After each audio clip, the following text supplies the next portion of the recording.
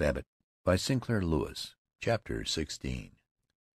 The certainty that he was not going to be accepted by the McKelveys made Babbitt feel guilty and a little absurd.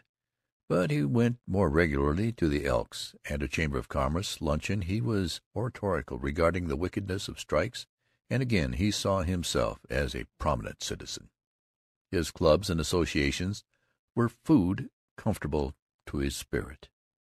Of a decent man in Zenith, it was required that he should belong to one, preferably two or three, of the innumerous lodges and prosperity-boosting lunch clubs.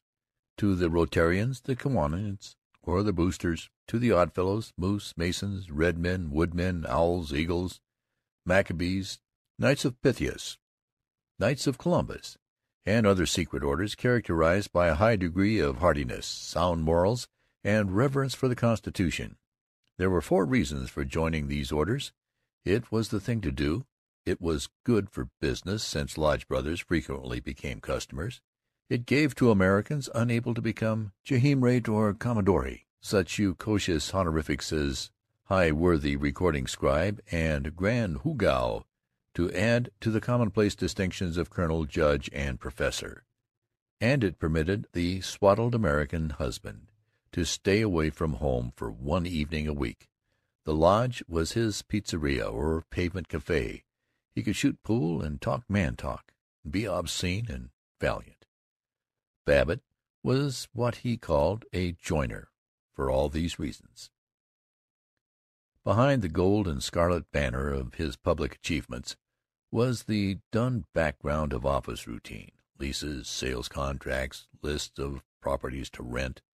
The evenings of oratory and committees and lodges stimulated him like brandy, but every morning he was sandy-tongued. Week by week he accumulated nervousness.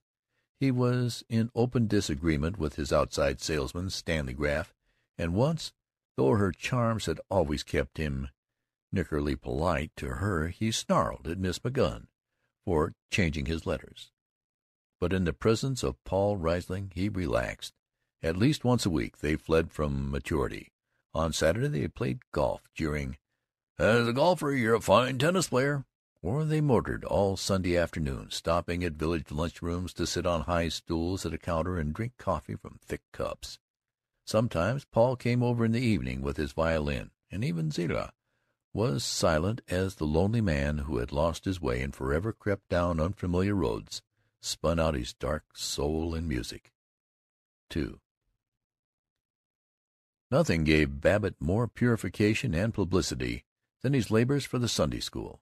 His church, the Chatham Road Presbyterian, was one of the largest and richest, one of the most oaken and velvety in Zenith. The pastor was the Reverend John Jennison Drew, M.A., D.D., LL.D. The M.A. and the D.D. were from Elbert University, Nebraska, and the LL.D. from Waterbury College, Oklahoma. He was eloquent, efficient, and versatile. He presided at meetings for the denunciation of unions or the elevation of domestic service, and confided to the audience that as a poor boy he had carried newspapers. For the Sunday edition of the Evening Advocate he wrote editorials on the manly man's religion and the dollars and cents value of Christianity, which were printed in bold type surrounded by a regular border. He often said that he was proud to be known as primarily a businessman, and that he certainly was not going to permit old Satan to monopolize all the pep and punch. He was a thin, rustic-faced young man, with gold spectacles and a bang of dull brown hair. But when he hurled himself into oratory he glowed with power. He admitted that he was too much the scholar and poet to imitate the evangelist Mike Mundy, and he had once awakened his fold to new life and to larger collections by the challenge, "My brethren, the real cheapskate is the man who won't lend to the Lord." He had made his church a true community center. It contained everything but a bar. It had a nursery, a Thursday evening supper with a short, bright missionary lecture afterwards, a gymnasium, a fortnightly motion picture show, a library of technical books for young workmen, though unfortunately no young workman ever entered the church except to wash the windows or repair the furnace, and a sewing circle which made short little pants for the children of the poor, while Mrs. Drew read aloud from earnest novels. Though Dr. Drew's theology was Presbyterian, his church building was gracefully Episcopalian. As he said, it had the most perdurable features of those noble ecclesiastical monuments of grand old England, which stand as symbols of the eternity of faith, religious and civil. It was built of cheery iron-spot brick in an improved Gothic style, and the main auditorium had indirect lighting from electric globes in lavish alabaster bowls. On a December morning, when the Babbitts went to church, Dr. John Jennison Drew was unusually eloquent. The crowd was immense. 10 brisk young ushers in morning coats with white roses were bringing folding chairs up from the basement. There was an impressive musical program conducted by Sheldon Smeeth, educational director of the Y.M.C.A., who also sang the offertory. Babbitt cared less for this, because some misguided person had taught young Mr. Smeeth to smile, smile, smile, while he was singing. But with all the appreciation of a fellow orator, he admired Dr. Drew's sermon. It had the intellectual quality which distinguished the Chatham Road congregation from the grubby chapels on Smith Street.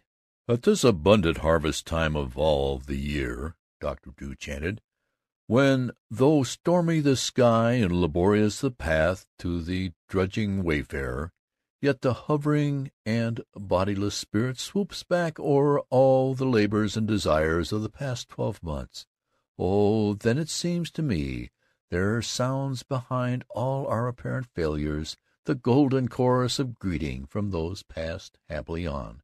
And lo, on the dim horizon we see behind dolorous clouds the mighty mass of mountains, mountains of melody, mountains of mirth, mountains of might." "I certainly do like a sermon with culture and thought in it," meditated Babbitt.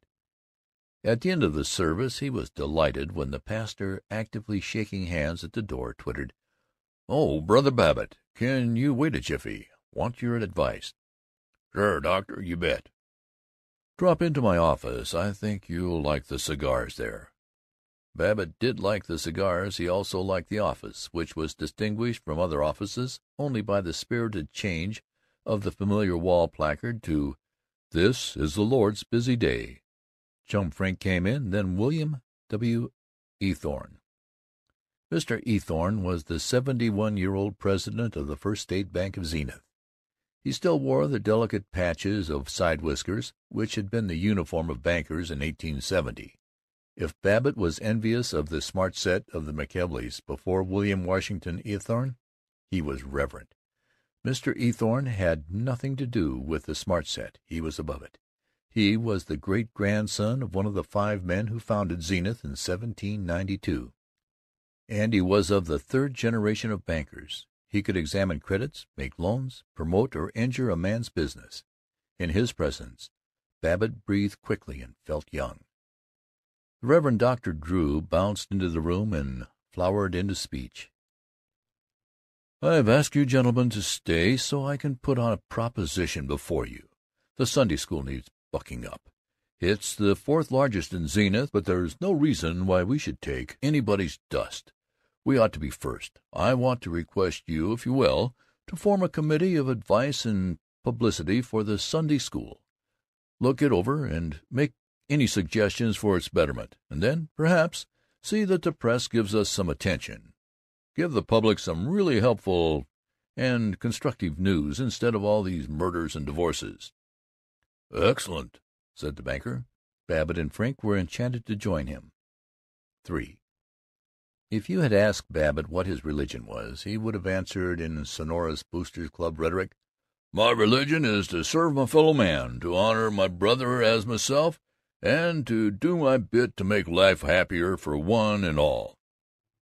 If you had pressed him for more detail, he would have announced, "I'm a member of the Presbyterian Church, and naturally I accept its doctrines." If you had been so brutal as to go on, he would have protested, "There's no use discussing and arguing about religion. It just stirs up bad feeling." Actually, the content of his theology was that there was a Supreme Being who had tried to make us perfect, but presumably had failed, that if one was a good man he would go to a place called heaven. Babbitt, unconsciously pictured it as rather like an excellent hotel with a private garden. But if one was a bad man, that is, if he murdered or committed burglary or used cocaine or had a mistress or sold non-existent real estate, he would be punished. Babbitt was uncertain, however, about what he called this business of hell. He explained to Ted, "Of course, I'm pretty liberal. I don't exactly believe in fire and brimstone hell. Stands to reason, though, that a fellow can't get away with all sorts of vice and not get nicked for it. See how I mean?"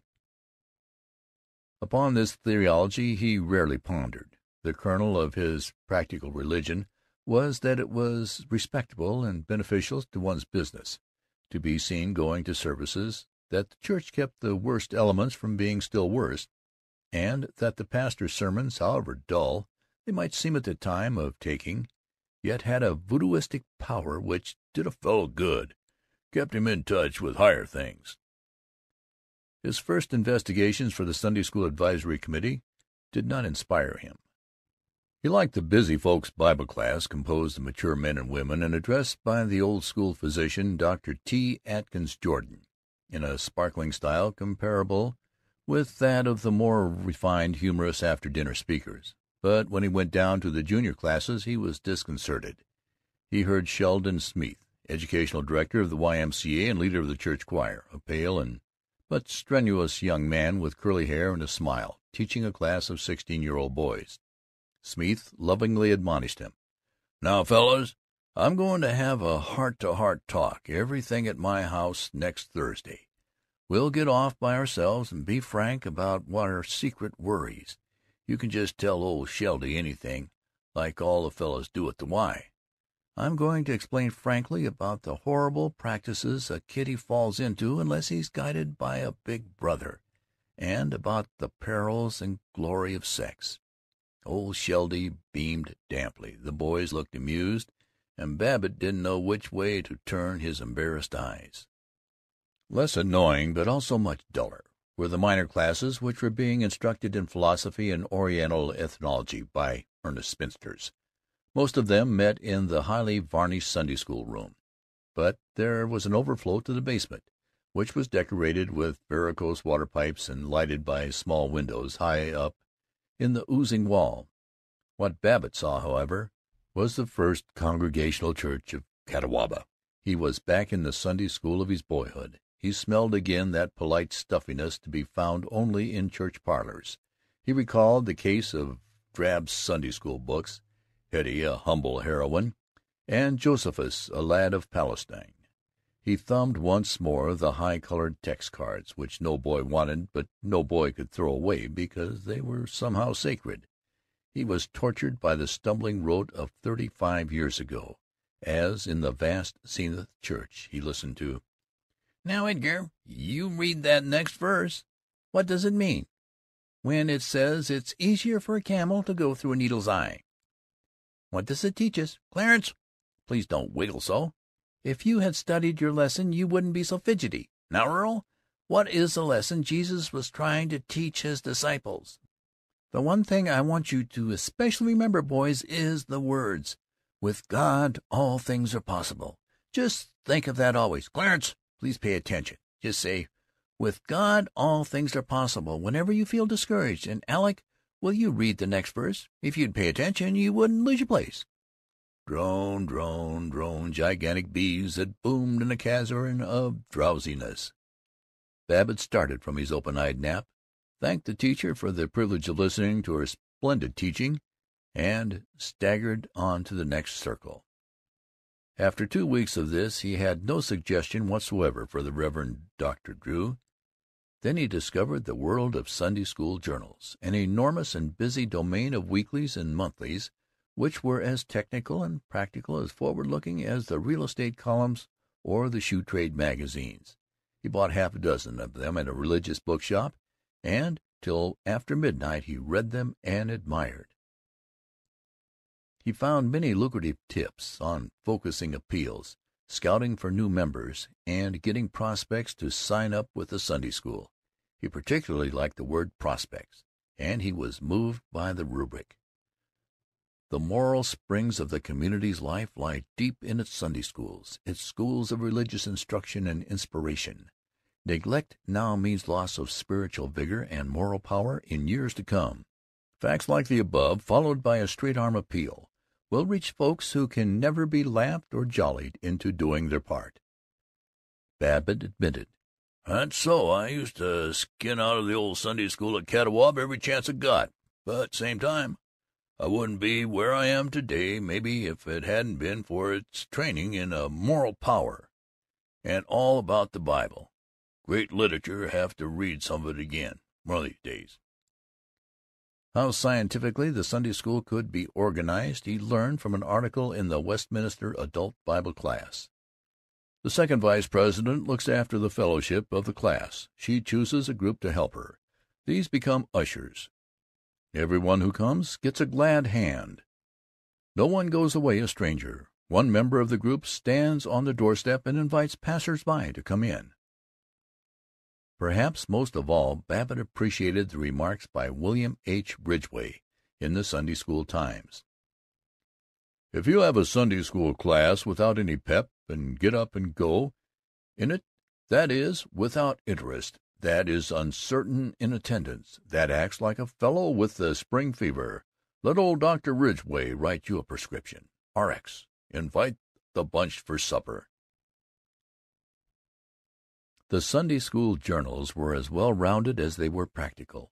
They neglected none of the arts. As to music, the Sunday School Times advertised that C. Harold Loudon, known to thousands through his sacred compositions, had written a new masterpiece, entitled Yearning for You. The poem, by Harry D. Kerr, is one of the daintiest you could imagine, and the music is indescribably beautiful.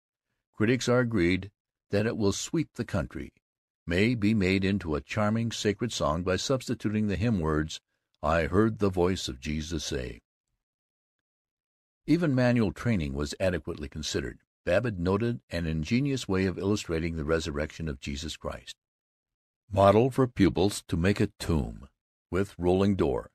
Use a square covered box turned upside down. Pull the cover forward a little to form a groove at the bottom. Cut a square door, also cut a circle of cardboard to more than cover the door. Cover the circular door and the tomb thickly with stiff mixture of sand, flour, and water, and let it dry. It was the heavy circular stone over the door the woman found rolled away on Easter morning. This is the story we are to go tell. In their advertisements, the Sunday school journals were thoroughly efficient. Babbitt was interested in a preparation which takes the place of exercise for sedentary men by building up depleted nerve tissue, nourishing the brain and the digestive system. He was edified to learn that the selling of Bibles was a hustling and strictly competitive industry, and as an expert on hygiene, he was pleased by the Sanitary Communion Outfit Company's announcement of an improved and satisfactory outfit throughout, including highly polished, beautiful mahogany tray. This tray eliminates all noise, is lighter and more easily handled than others, and is more in keeping with the furniture of the church than a tray of any other material. 4. He dropped the pile of Sunday school journals. He pondered. "Now there's a real he-world. Corking. Shamed I haven't sat in more. Fellow that's an influence in the community, shame if he doesn't take part in a real virile hustling religion. Sort of Christianity Incorporated, you might say. But with all reverence. Some folks might claim these Sunday school fans are undignified and unspiritual and so on. Sure, always some skunk to spring things like that.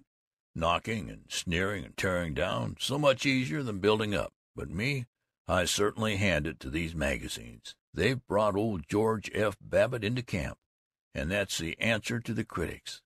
The more manly and practical a fellow is, the more he ought to lead the enterprising Christian life. Me for it. Cut out this carelessness and boozing and... Roan, where the devil you been? This is a fine time of night to be coming in."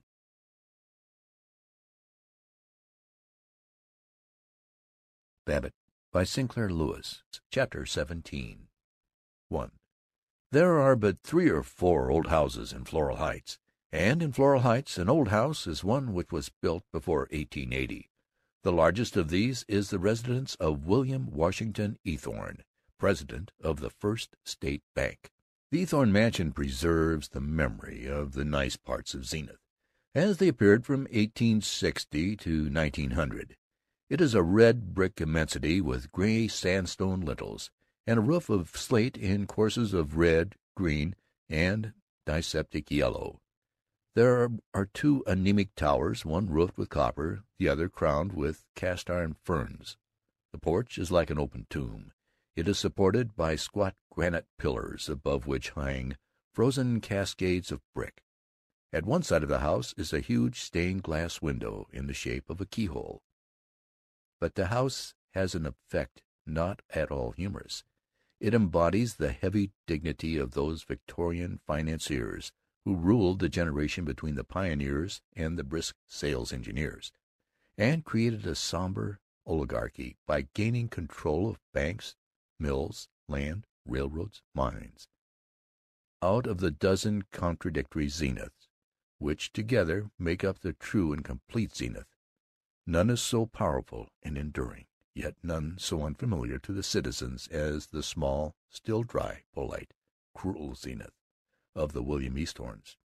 And for that tiny hierarchy the other Zeniths unwittingly labor and insignificantly die.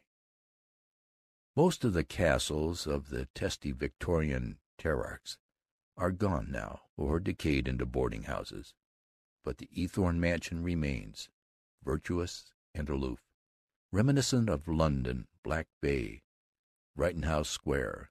Its marble steps are scrubbed daily, the brass plate is reverently polished, and the lace curtains are as prim and as superior as William Washington Eathorne himself. With a certain awe Babbitt and Chum Frink called on Eathorne for a meeting of the Sunday School Advisory Committee. With uneasy stillness they followed a uniformed maid through the catacombs of reception-rooms to the library. It was as unmistakably the library of a solid old banker as Eathorne's side whiskers were the side whiskers of a solid old banker. The books were, most of them, standard sets, with the correct and traditional touch of dim blue, dim gold, and glossy calfskin. The fire was exactly correct and traditional, a small, quiet, steady fire, reflected by polished fire-irons. The oak desk was dark and old and altogether perfect. The chairs were gently supercilious. Eathorne's inquiries as to the health of Mrs. Babbitt, Miss Babbitt, and the other children were softly parental, but Babbitt had nothing with which to answer him. It was indecent to think of using the "How's tricks, old socks?" which gratified Vergil Gunch and Frink and Howard Littlefield, men who till now had seemed successful and urbane. Babbitt and Frink sat politely, and politely did Eathorne observe, opening his thin lips just wide enough to dismiss the words, "Gentlemen, before we begin our conference, you may have felt the cold in coming in here, so good of you to save an old man the journey. Shall we perhaps have a whiskey toddy?" So well trained was Babbitt in all the conversation that befits a good fellow that he almost disgraced himself with, "Rather than make trouble and always providin' there ain't any enforcement officers hiding in the wastebasket." The words died choking in his throat. He bowed in flustered obedience. So did Chum Frink. Eathorne rang for the maid. The modern and luxurious Babbitt had never seen any one ring for a servant in a private house, except during meals. Himself in hotels had rung for bellboys, but in the house you didn't hurt Matilda's feelings. You went out in the hall and shouted for her. Nor had he, since Prohibition, known any one to be casual about drinking. It was extraordinary merely to sip his toddy and not cry, "Oh, Mama, this hits me right where I live." And always with the ecstasy of youth meeting greatness, he marveled, "That little fuzzy face there, why, he could make me or break me if he told my banker to call my loan. Gosh, that quarter-sized squirt, and looking like he hadn't got a single bit of hustle in him. I wonder, do we boosters throw too many fits about pep?" From this thought he shuddered away and listened devoutly to Eathorne's idea on the advancement of the Sunday School, which were very clear and very bad. Diffidently Babbitt outlined his own suggestions. "I think if you analyze the needs of the school, in fact, going right at it is as if it were a merchandising problem. The course of the one basic and fundamental need is growth.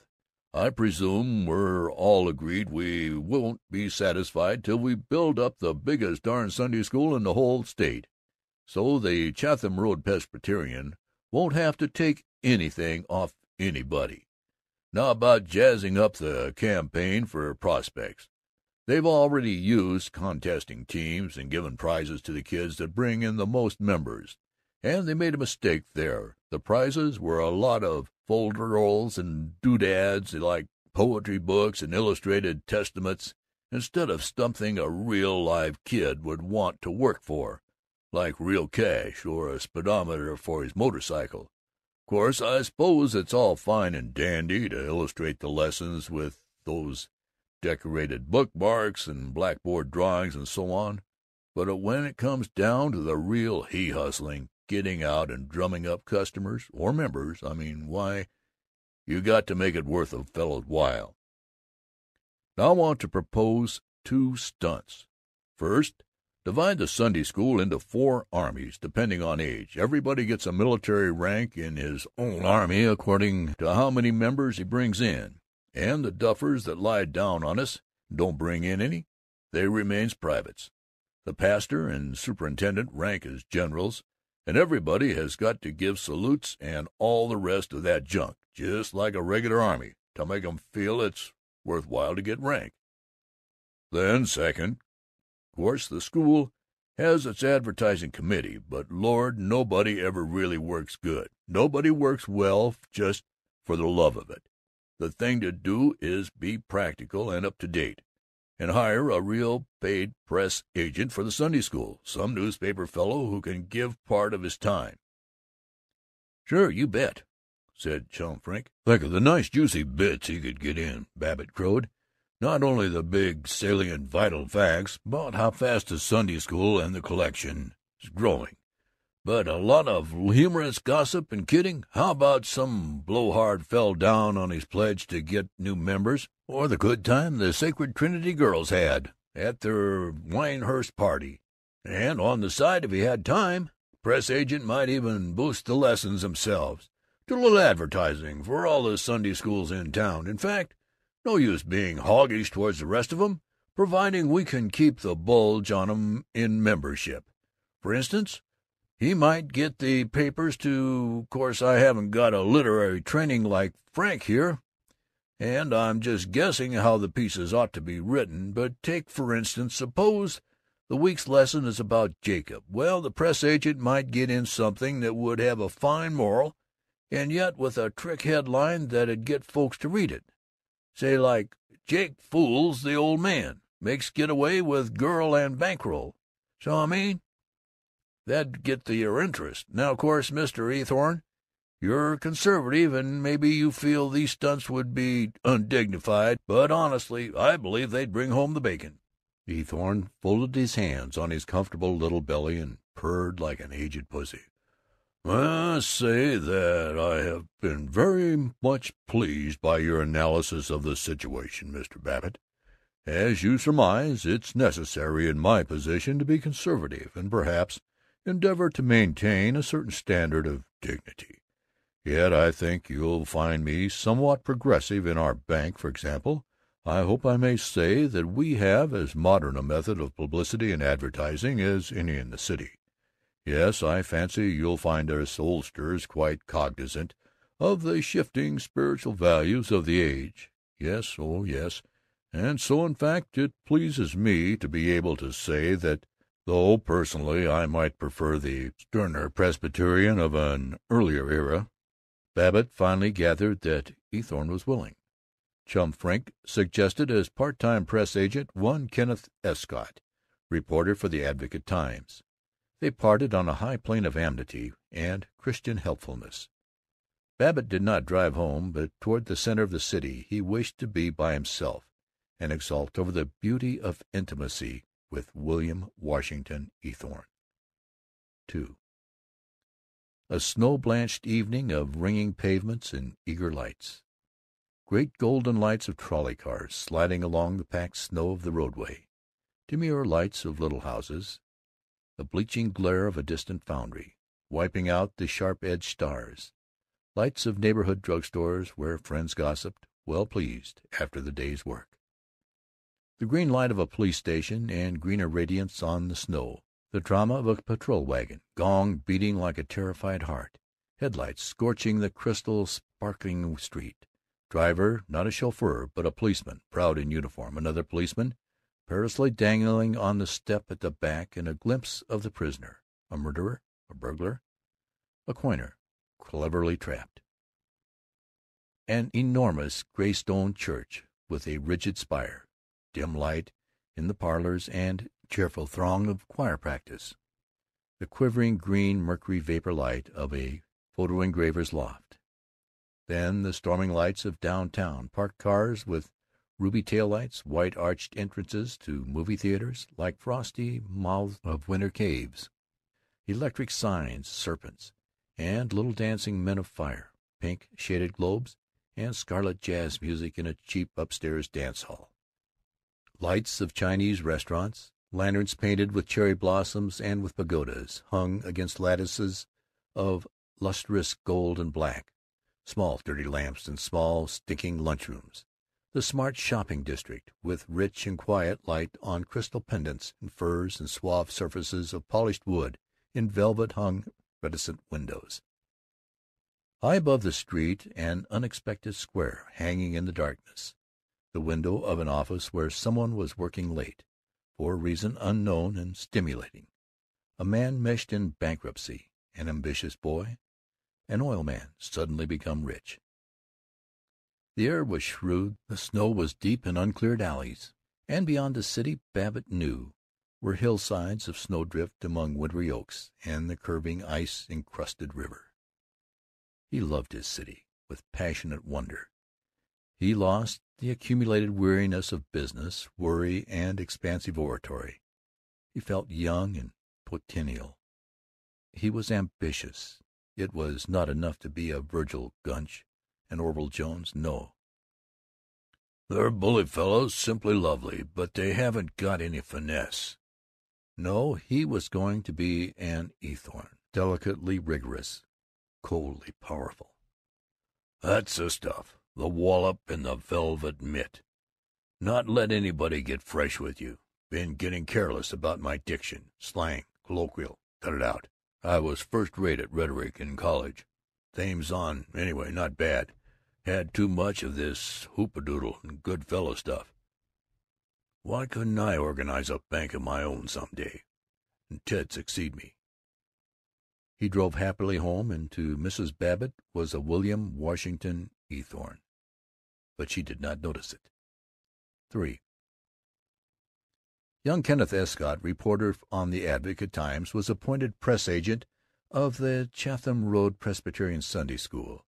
He gave 6 hours a week to it. At least he was paid for giving 6 hours a week. He had friends on the Press and Gazette, and he was not officially known as a press agent. He procured a trickle of insinuating items about neighborliness and the Bible, about class suppers, jolly but educational, and the value of the prayer life in attaining financial success. The Sunday School adopted Babbitt's system of military ranks. Quickened by this spiritual refreshment, it had a boom. It did not become the largest school in Zenith. The Central Methodist Church kept ahead of it by methods which Dr. Drew scored as unfair, undignified, un-American, ungentlemanly, and unchristian. But it climbed from fourth place to second, and there was rejoicing in heaven, or at least in that portion of heaven included in the parsonage of Dr. Drew, while Babbitt had much praise and good repute. He had received the rank of colonel on the general staff of the school, He was plumply pleased by salutes on the street from unknown small boys. His ears were tickled to ruddy ecstasy by hearing himself called Colonel, and if he did not attend Sunday school merely to be thus exalted, certainly thought about it all the way there. He was particularly pleasant to the press agent, Kenneth Escott. He took him to lunch at the athletic club and had him to the house for dinner. Like many of the cocksure young men who forage about cities in apparent contentment and who express their cynicism in supercilious slang, Escott was shy and lonely. His shrewd, starveling face broadened with joy at dinner, and he blurted, "Gee willikers, Miss Babbitt, if you knew how good it is to have home eats again!" Escott and Verona liked each other. All evening they talked about ideas. They discovered that they were radicals. True, they were sensible about it. They agreed that all communists were criminals, that this vers libre was tommyrot, and that while there ought to be universal disarmament, of course Great Britain and the United States must, on behalf of oppressed small nations, keep a navy equal in the tonnage of all the rest of the world. But they were so revolutionary that they predicted, to Babbitt's irritation, that there would some day be a third party, which would give trouble to the Republicans and Democrats. Escott shook hands with Babbitt 3 times at parting. Babbitt maintained his extreme fondness for Earthorne. Within a week 3 newspapers presented accounts of Babbitt's sterling labors for religion, and all of them tactfully mentioned William Washington Earthorne as his collaborator. Nothing had brought Babbitt quite so much credit at the Elks, the Athletic Club, and the Boosters. His friends had always congratulated him on his oratory, but in their praise was doubt, for even in speeches advertising the city there was something highbrow and degenerate, like writing poetry. But now Orville Jones shouted across the athletic dining-room, "Here's the new director of the First State Bank." Grover Butterbaugh, the eminent wholesaler of plumber supplies, chuckled, "Wonder you mix with common folks after holding Eathorne's hand." And Emil Wengert, the jeweler, was at last willing to discuss buying a house in Dorchester. 4. When the Sunday school campaign was finished, Babbitt suggested to Kenneth Escott, "Say, how about doing a little boosting for Doc Drew personally?" Escott grinned. "You trust the doc to do a little boosting for himself, Mr. Babbitt?" "There's hardly a week goes by without his ringing up the paper to say if we'll chase a reporter up to his study he'll let us in on the story about the swell sermon he's going to preach on the wickedness of short skirts, or the authorship of the Pentateuch. Don't you worry about him. There's just one better publicity grabber in town, and that's this Dora Gibson Tucker that runs the Child Welfare and the Americanization League. And the only reason she's got Drew beaten is because she has got some brains." "Well, now, Kenneth, I don't think you ought to talk that way about the doctor.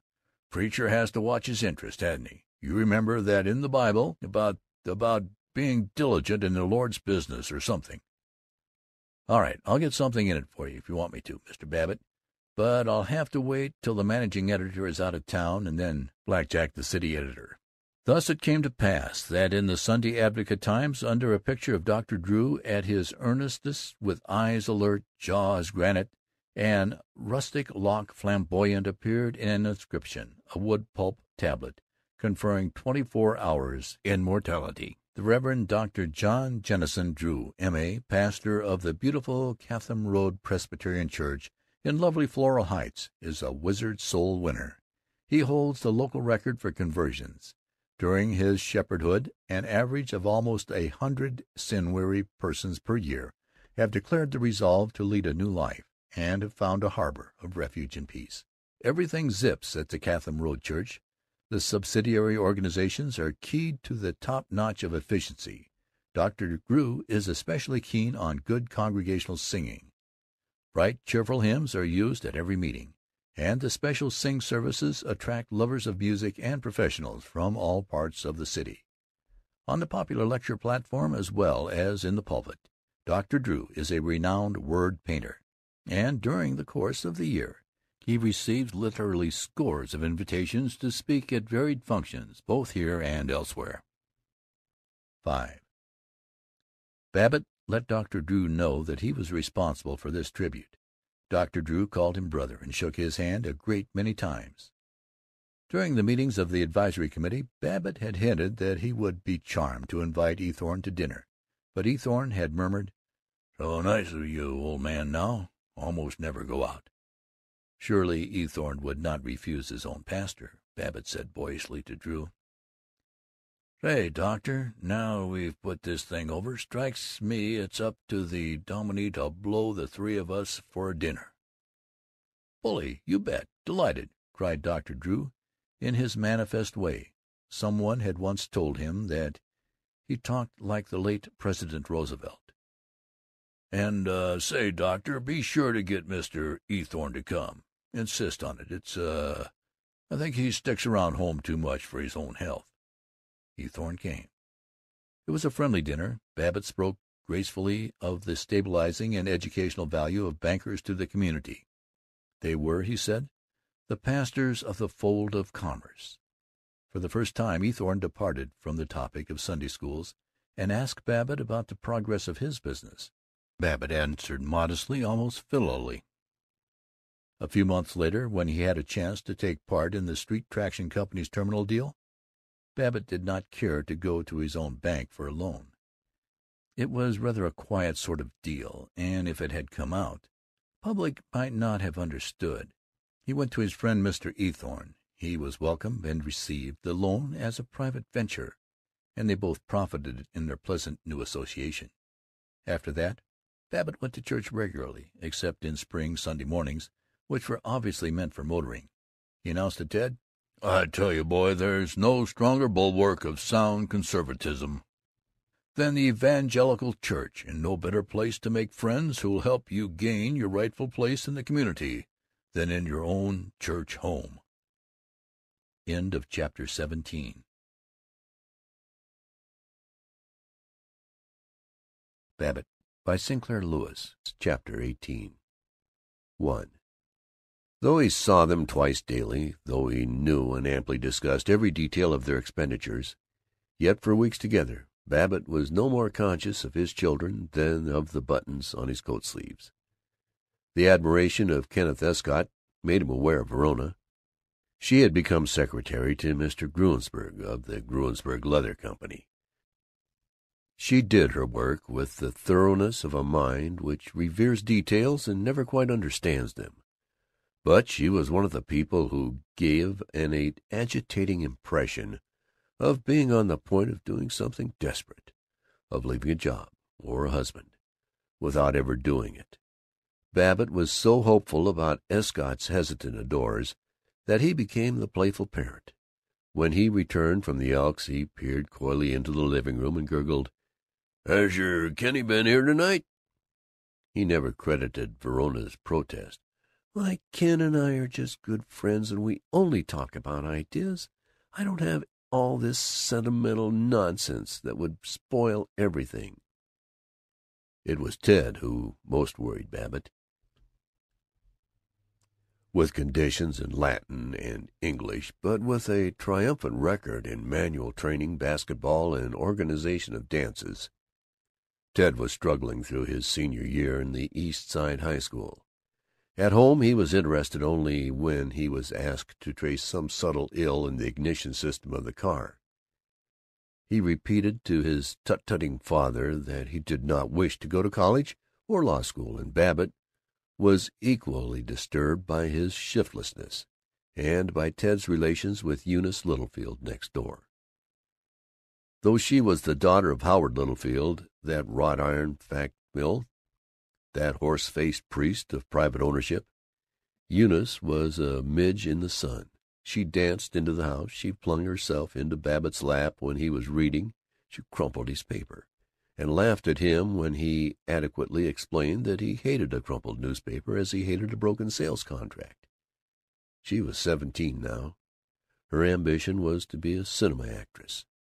She did not merely attend the showing of every feature film, she also read the motion picture magazines, those extraordinary symptoms of the age of pep monthlies and weeklies, gorgeously illustrated with portraits of young women who had recently been manicure girls, not very skillful manicure girls, and who, unless their every grimace had been arranged by a director, could not have acted in the Easter cantata of the Central Methodist Church.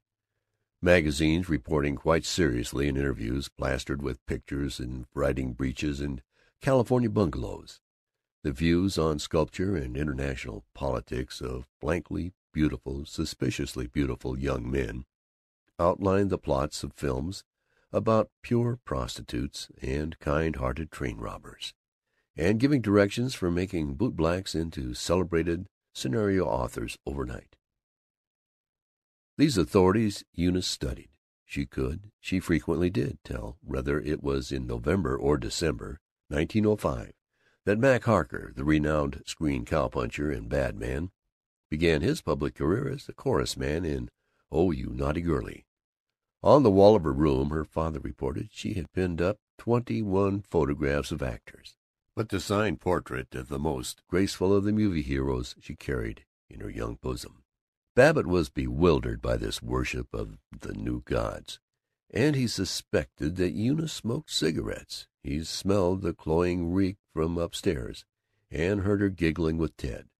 He never inquired. The agreeable child dismayed him.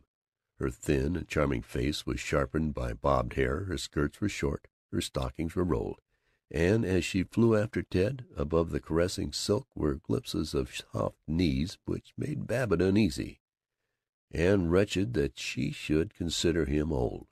Sometimes, in the veiled life of his dreams, when the fairy child came running to him, she took on the semblance of Eunice Littlefield. Ted was motor mad as Eunice was movie mad. 1,000 sarcastic refusals did not check his teasing for a car of his own.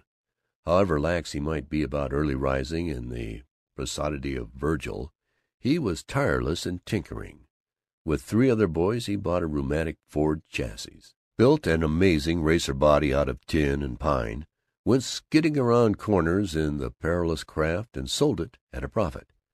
Babbitt gave him a motorcycle, and every Saturday afternoon, with 7 sandwiches and a bottle of Coca-Cola in his pockets, and Eunice perched eerily on the rumble seat, he went roaring off to distant towns.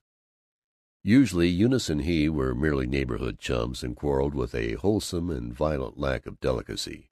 But now and then, after the color and scent of a dance, they were silent together and a little furtive. Babbitt was worried. Babbitt was an average father. He was affectionate, bullying, opinionated, ignorant, and rather wistful. Like most parents, he enjoyed the game of waiting till the victim was clearly wrong, then virtuously pouncing. He justified himself by croaking, "Well, Ted's mother spoils him. Got to be somebody who tells him what's what, and me, I'm elected the goat, because I try to bring him up a real decent human being, and not one of those sapheads and lounge lizards. Of course, they all call me a grouch." Throughout, with the eternal human genius for arriving by the worst possible routes at surprisingly tolerable goals, Babbitt loved his son and warmed to his companionship, and would have sacrificed everything for him, if he could have been sure of proper credit. 2. Ted was planning a party for his set in the senior class. Babbitt meant to be helpful and jolly about it. From his memory of high school pleasures back in Catawba, he suggested the nicest games, going to Boston, and charades with stewpans for helmets, and word games in which you were an adjective or a quality. When he was most enthusiastic, he discovered that they weren't paying attention. They were only tolerating him. As for the party, it was as fixed and standardized as the Union Club hop. There was to be dancing in the living room, a noble collation in the dining room, and in the hall 2 tables of bridge for what Ted called the poor old dumbbells that you can't get to dance hardly more than half the time. Every breakfast was monopolized by conferences on the affair. No one listened to Babbitt's bulletins about the February weather, or to his throat-clearing comments on the headlines. He said furiously, "If I may be permitted to interrupt your engrossing private conversation, Did you hear what I said?" "Oh, don't be a spoiled baby. Ted and I have just as much right to talk as you have," flared Mrs. Babbitt. On the night of the party he was permitted to look on, when he was not helping Matilda with the Vichy ice cream and the Petit Fours. He was deeply disquieted 8 years ago when Verona had given a high school party. The children had been fearless Gabbies. Now they were men and women of the world, very supercilious men and women. The boys condescended to Babbitt. They wore evening clothes, and with hauteur they accepted cigarettes from silver cases. Babbitt had heard stories of what the Atlantic Club called goings-on at young parties, of girls parking their corsets in the dressing-room, of cuddling and petting, and with a presumable increase in what was known as immorality. Tonight he believed the stories. These children seemed bold to him and cold. The girls wore misty chiffon, coral velvet, or cloth of gold, and around their dipping bobbed hair were shining wreaths. He had it, upon urgent and secret inquiry, that no corsets were known to be parked upstairs, but certainly these eager bodies were not stiff with steel. Their stockings were of lustrous silk, their slippers costly and unnatural, their lips carmine, and their eyebrows penciled. They danced cheek to cheek with the boys, and Babbitt sickened with apprehension and unconscious envy. Worst of them all was Eunice Littlefield, and maddest of all of the boys was Ted. Eunice was a flying demon. She slid the length of the room. Her tender shoulders swayed, her feet were deft as a weaver's shuttle. She laughed and enticed Babbitt to dance with her. Then he discovered the annex to the party. The boys and girls disappeared occasionally, and he remembered rumors of their drinking together from hip-pocket flasks. He tiptoed around the house, and in each of a dozen cars waiting in the street he saw the points of light from cigarettes, from each of them hearing high giggles. He wanted to denounce them, but standing in the snow, peering around the dark corner, he did not dare. He tried to be tactful. When he returned to the front hall he coaxed the boys, "Say, if any of you fellows are thirsty, there's some dandy ginger ale." "Oh, thanks," they condescended. He sought his wife in the pantry and exploded, "I'd like to go out there and throw some of those young pups out of the house. They talk down to me like I was the butler. I'd like to—" "I know," she sighed. "Only everybody says all the mothers tell me, unless you stand for them, if you get angry because they go out on their cars and have a drink, they won't come to your house any more. And we wouldn't want Ted left out of things, would we?" He announced that he would be enchanted to have Ted left out of things, and hurried back in to be polite, lest Ted be left out of things. But he resolved if he found that the boys were drinking, he would, well, he'd hand 'em something that would surprise 'em. While he was trying to be agreeable to large-shouldered young bullies, he was earnestly sniffing at them. Twice he caught the reek of Prohibition-time whiskey, but then it was only twice. Dr. Howard Littlefield lumbered in. He had come in a mood of solemn parental patronage, to look on. Ted and Eunice were dancing, moving together like one body. Littlefield gasped. He called Eunice. There was a whispered dialogue, and Littlefield explained to Babbitt that Eunice's mother had a headache and needed her. She went off in tears. Babbitt looked after them furiously. "Hello, devil!" Getting Ted into trouble, and Littlefield, a conceited old gas-bag, acting like it was Ted that was the bad influence. Later he smelled whiskey on Ted's breath. After the civil farewell to the guests, the row was terrific. A thorough family scene, like an avalanche, devastating and without reticences. Babbitt thundered, Mrs. Babbitt wept, Ted was unconvincingly defiant, and Verona in confusion as to whose side she was taking. For several months there was coolness between the Babbitts and the Littlefields, each family sheltering their lamb from the wolf cub next door. Babbitt and Littlefield still spoke in pontifical periods about motors and the Senate, but they kept bleakly away from mention of their families. Whenever Eunice came to the house, she discussed with pleasant intimacy the fact that she had been forbidden to come to the house, and Babbitt tried, with no success whatever, to be fatherly and advisory to her. 3. "Gosh, all fish hooks!" Ted wailed to Eunice as they wolfed hot chocolate, lumps of nougat, and an assortment of glazed nuts in the mosaic splendor of the Royal Drug Store. "It gets me why Dad doesn't just pass out from being so poky. Every evening he sits there, about half asleep, and if Rone or I say, 'Oh, come on, let's do something,' he doesn't even take the trouble to think about it. He just yawns and says, 'No, this suits me right here.' He doesn't know there's any fun going in anywhere. I suppose he must be thinking same as you and I do, but gosh, there's no way of telling it. I don't believe that outside the office and playing a little bum golf on Saturday he knows there's anything in the world to do except just keep sitting there and sitting there every night, not wanting to go anywhere, not wanting to do anything, thinking us kids are crazy, sitting there. Lord!" 4. If he was frightened by Ted's slackness, Babbitt was not sufficiently frightened by Verona. She was too safe. She lived too much in the neat little airless room of her mind. Kenneth Escott and she were always underfoot. When they were not at home conducting their cautiously radical courtship over sheets of statistics, they were trudging off to lectures by authors and Hindu philosophers and Swedish lieutenants. "Gosh," Babbitt wailed to his wife as they walked home from the Fogartys' bridge party, "it gets me how Roe and that fellow can be so poky.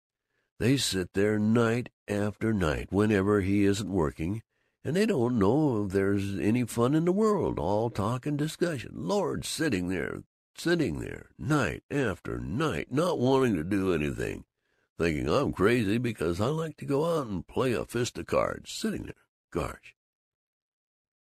Then around the swimmer board, by struggling through the perpetual surf of family life, new combers swelled. 5. Babbitt's father and mother-in-law, Mr. and Mrs. Henry T. Thompson, rented their old house in the Bellevue district and moved into the Hotel Hatton, that glorified boarding-house filled with widows, red-plush furniture, and the sound of ice-water pitchers. They were lonely there, and every Sunday evening the Babbitts had to dine with them on fricasseed chicken, discouraged celery, and cornstarch ice cream, and afterwards sit polite and restrained in the hotel lounge while a young woman violinist played songs from the German via Broadway. Then Babbitt's own mother came down from Catawba to spend 3 weeks. She was a kind woman and magnificently uncomprehending. She congratulated the convention-defying Verona as being a nice, loyal homebody without all these ideas that so many girls seem to have nowadays. And when Ted filled the differential with grease, out of pure love of mechanics and filthiness, she rejoiced that he was so handy around the house, and helping his father and all, and not going out with the girls all the time and trying to pretend to be a society fellow. Babbitt loved his mother, and sometimes he rather liked her. But he was annoyed by her Christian patience, and he was reduced to pulpiness when she discoursed about a quite mythical hero called Your Father. "You won't remember it, Georgie. You were such a little fellow at the time. I remember just how you looked that day, with your goldy brown curls and your lace collar. You always were such a dainty child, and kind of a puny and sickly, and you loved pretty things so much, and the red tassels of your little booties and all. And your father was taking us to church, and a man stopped us and said, 'Major.' So many of the neighbors used to call your father Major. Of course he was only a private in the war, but everybody knew that he was because of the jealousy of his captain, and he ought to have been a high-ranking officer. He had the natural ability to command that so very few men have. And this man came out into the road and held up his hand and stopped the buggy and said, 'Major,' he said, 'there's a lot of folks around here that have decided to support Colonel Scannell for Congress, and we want you to join us, meeting people the way you do in the store. You could help us a lot." Well, your father just looked at him and said, "I certainly shall do nothing of the sort. I don't like his politics," he said. Well, the man, Captain Smith, they used to call him, and heaven only knows why, because he hadn't the shadow of vestige of a right to be called captain, or any other title. This Captain Smith said, "We'll make it hot for you if you don't stick by your friends, Major." Well, you know how your father was, and this Smith knew it, too. He knew what a real man he was, and he knew your father knew the political situation from A to Z, and he ought to have seen that here was one man he couldn't impose on. But he went on trying and hinting and trying till your father spoke up and said to him, "Captain Smith," he said, "I have a reputation around these parts for being one who is amply qualified to mind his own business and let other folks mind theirs." And with that he drove on and left the fellow standing there in the road like a bump on a log. Babbitt was most exasperated when she revealed his boyhood to the children. He had, it seemed, been fond of barley sugar, had worn the loveliest little pink bow in his curls, and corrupted his own name to Goo-Goo. He heard, though he did not officially hear, Ted admonishing Tinka, "Come on now, kid. Stick the lovely pink bow in your curls and beat it down to breakfast, or Goo-Goo will jaw your head off." Babbitt's half-brother Martin and his wife and youngest baby came down from Catawba for 2 days. Martin bred cattle, and they ran the dusty general store. He was proud of being a free-born, independent American of the good old Yankee stock. He was proud of being honest, blunt, ugly, and disagreeable. His favorite remark was, "How much you pay for that?" He regarded Verona's books, Babbitt's silver pencil, and flowers on the table as citified extravagances, and said so. Babbitt would have quarreled with him but for his gawky wife and the baby, whom Babbitt teased and poked fingers at and addressed. "I think this baby's a bum. Yes, sir. I think this little baby's a bum. He's a bum. Yes, sir, he's a bum. That's what he is. He's a bum. This baby's a bum. He's nothing but a bum. That's what he is, a bum." All the while Verona and Kenneth Escott held long inquiries into epistemology. Ted was a disgraced rebel, and Tinka, aged 11, was demanding that she be allowed to go to the movies thrice a week, like all the girls. Babbitt raged, "I'm sick of it. Have to carry 3 generations. Whole damn bunch lean on me. Pay half of Mother's income, listen to Henry T., listen to Myra's worrying. People ain't the mad, and get called an old grouch for trying to help the children. All of 'em depending on me and picking on me, and not a damn one of 'em grateful. No relief, no credit, and no help from anybody. And to keep it up for good Lord knows how long."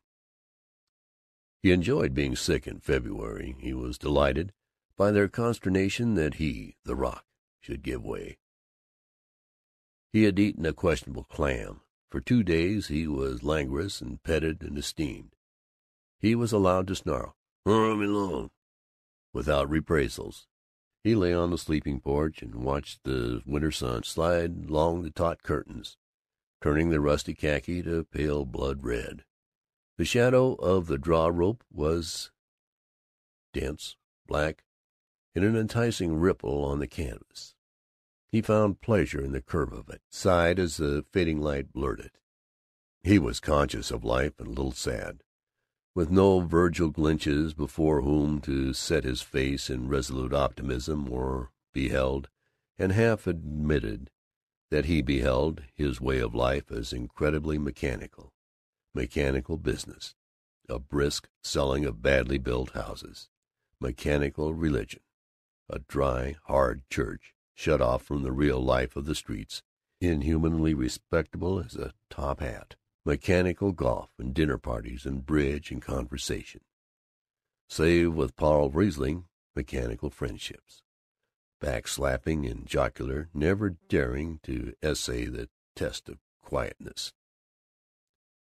He turned uneasily in bed. He saw the years, the brilliant winter days and all the long sweet afternoons, which were meant for summery meadows, lost in such brittle pretentiousness. He thought of telephoning about leases, of cajoling men he hated, of making business calls and waiting in dirty anterooms, hat on knee, yawning at fly-specked calendars, being polite to office boys. "I don't hardly want to go back to work," he prayed. "I'd like to. I don't know." But he was back the next day, busy and of doubtful temper. End of chapter 18. Babbitt by Sinclair Lewis. Chapter 19. 1. The Zenith Street Traction Company planned to build car repair shops in the suburb of Dorchester, but when they came to buy the land, they found it held on options by the Babbitt-Thompson Realty Company. The purchasing agent, the first vice president, and even the president of the traction company protested against the Babbitt price. They mentioned their duty toward stockholders. They threatened an appeal to the courts, though somehow the appeal to the courts was never carried out, and the officials found it wiser to compromise with Babbitt. Carbon copies of the correspondence are in the company's files, where they may be viewed by any public commission.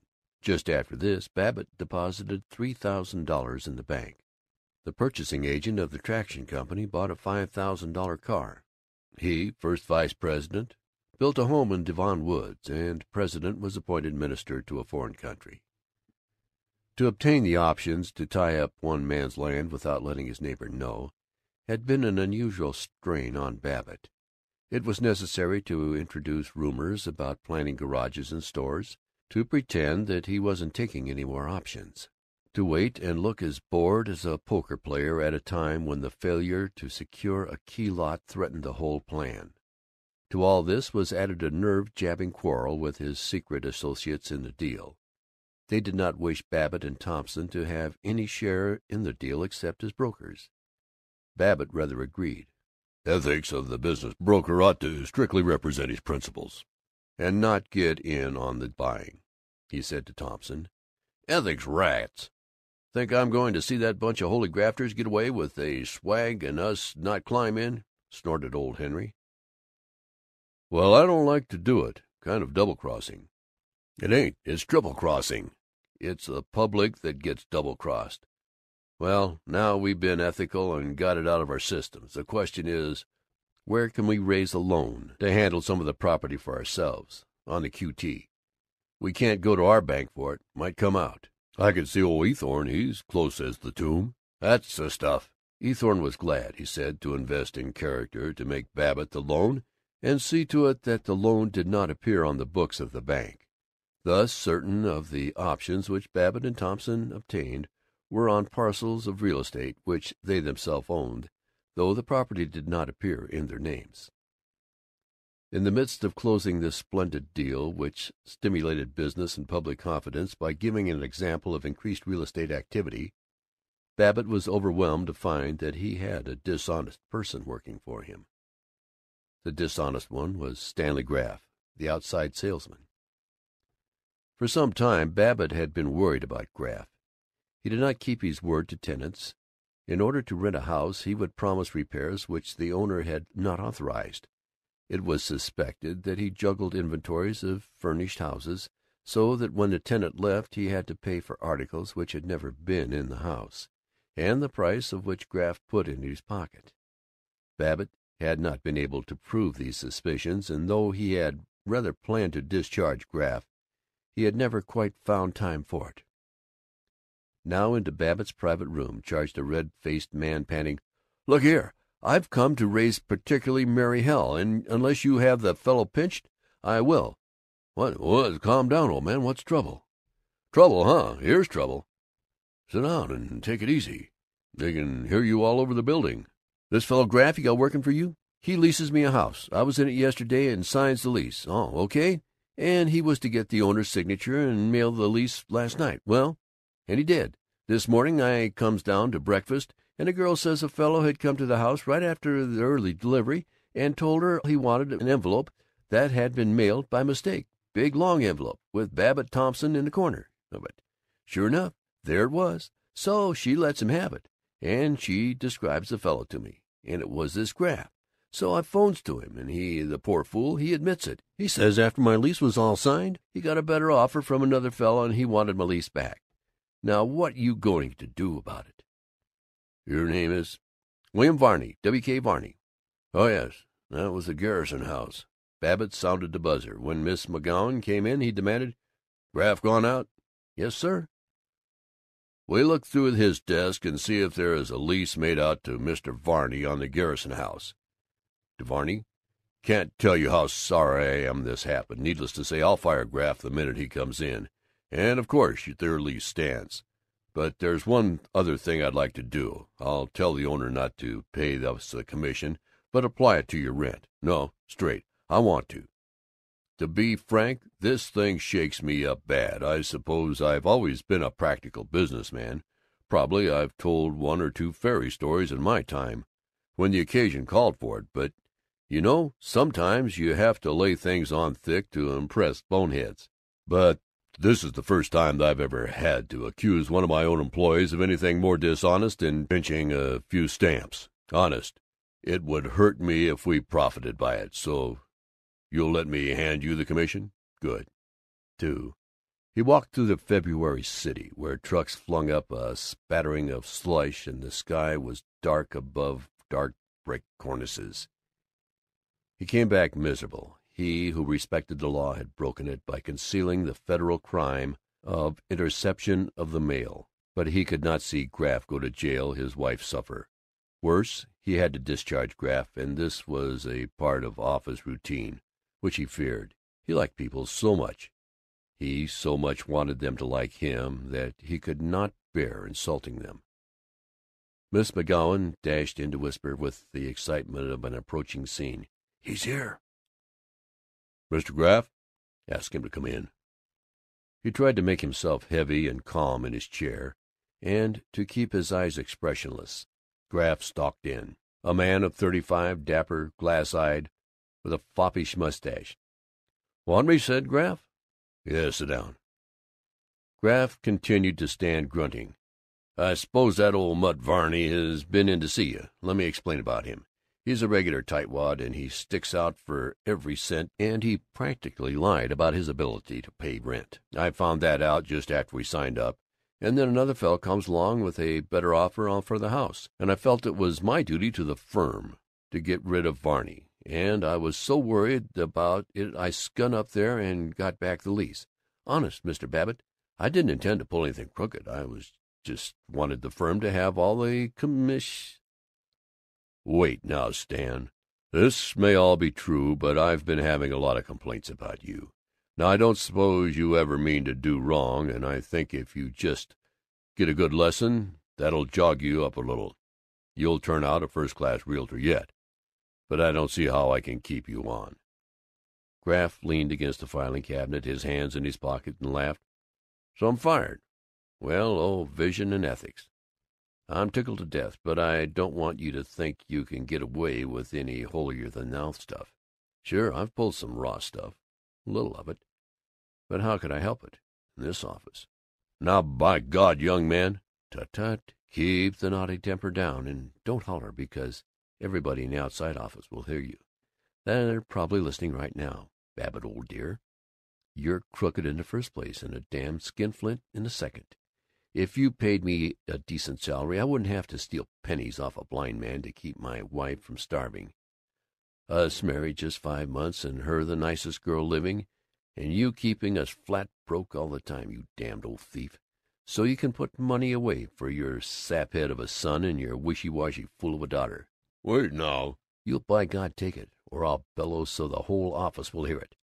And crooked. Say, if I told the prosecuting attorney what I know about this last street traction option steal, both you and me would go to jail, along with some nice, clean, pious, high-up traction guns." "Well, Stan, looks like we're coming down to cases. That deal, there was nothing crooked about it. The only way you can get progress is for the broad-gauged men to get things done, and they got to be rewarded." "Oh, for Pete's sake, don't get virtuous with me. As I gather it, I'm fired. All right. It's a good thing for me, and if I catch you knocking me to any other firm, I'll squeal all I know about you and Henry T. and the dirty little lip-spittle deals that you corporals of industry pull off the bigger and brainier crooks. And you'll get chased out of town. And me? You're right, Babbitt. I've been going crooked, but now I'm going straight. And the first step will be to get a job in some office where the boss doesn't talk about ideals. Bad luck, old dear. And you can stick the job up the sewer." Babbitt sat for a long time, alternately raging, "I'll have him arrested," and yearning, "I wonder, no, I've never done anything that wasn't necessary to keep the wheels of progress moving." Next day he hired in Graff's place Fritz Wellinger, the salesman of his most injurious rival, the East Side Homes and Development Company, and thus at once annoyed his competitor and acquired an excellent man. Young Fritz was a curly-headed, merry, tennis-playing youngster. He made customers welcome to the office. Babbitt thought of him as a son, and in him had much comfort. 3. An abandoned racetrack on the outskirts of Chicago, a plot excellent for factory sites, was to be sold, and Jake Offutt asked Babbitt to bid on it for him.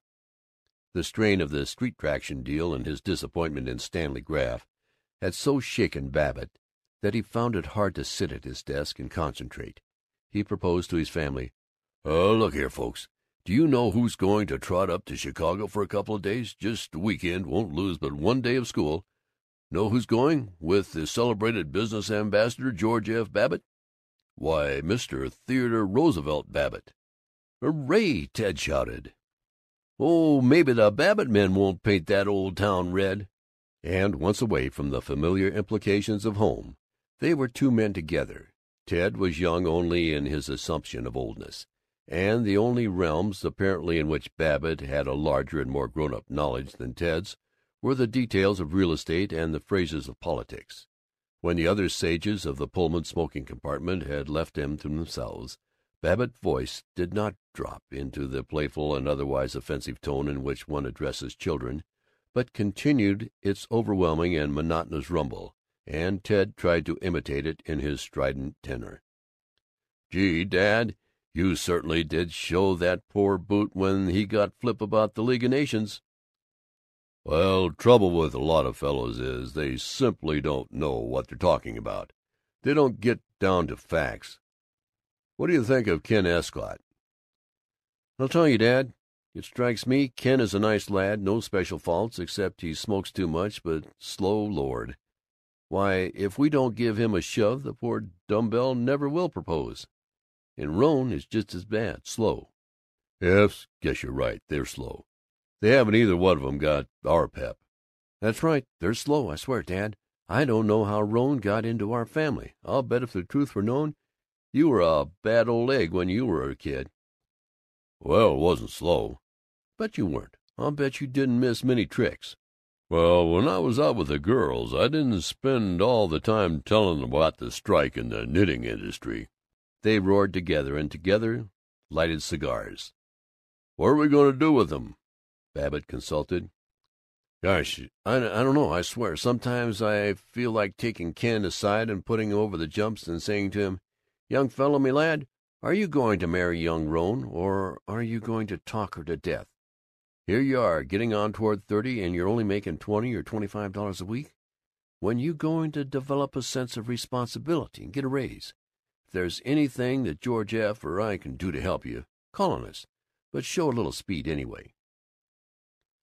"Well, at that, it might not be so bad if you or I talk to him, except he might not understand. He's one of those highbrows. He can't come down to cases and lay his cards on the table and talk straight out from the shoulder, like you and I can." "That's right. He's like all those highbrows." "That's so, like all of 'em." "That's fact." They sighed and were silent and thoughtful and happy. The conductor came in. He had once called Babbitt's office to ask about houses. "Hurry, Mr. Babbitt. We going to have you with us to Chicago? This your boy?" "Yes, it's my son Ted." "Well, now, what do you know about that? Here I've been thinking you were a youngster yourself, not a day over 40 hardly, and you with this great big fellow. 40! Why, brother, I'll never see 45 again." Is that a fact? Wouldn't hardly have thought it. Yes, sir, it's a bad giveaway for the old man when he has to travel with a young whale like Ted here. You're right, it is.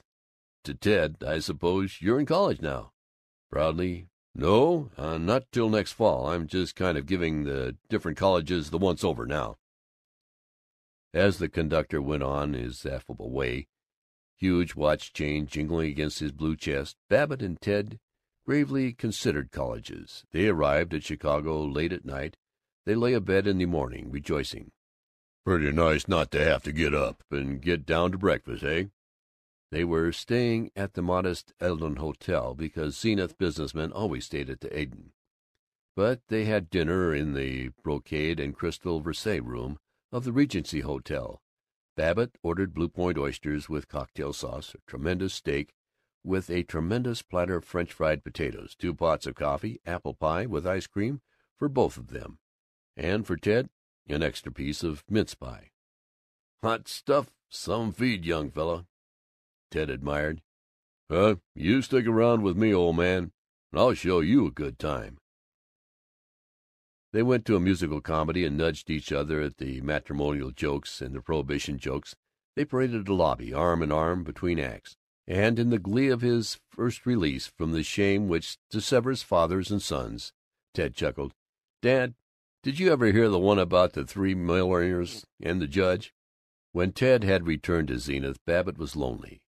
As he was trying to make alliance between Offutt and certain Milwaukee interests which wanted the race-track plot, most of his time was taken up in waiting for telephone calls, sitting on the edge of his bed, holding the portable telephone, asking wearily, "Mr. Sagan, not in yet? Didn't he leave any message for me? All right, I'll hold the wire."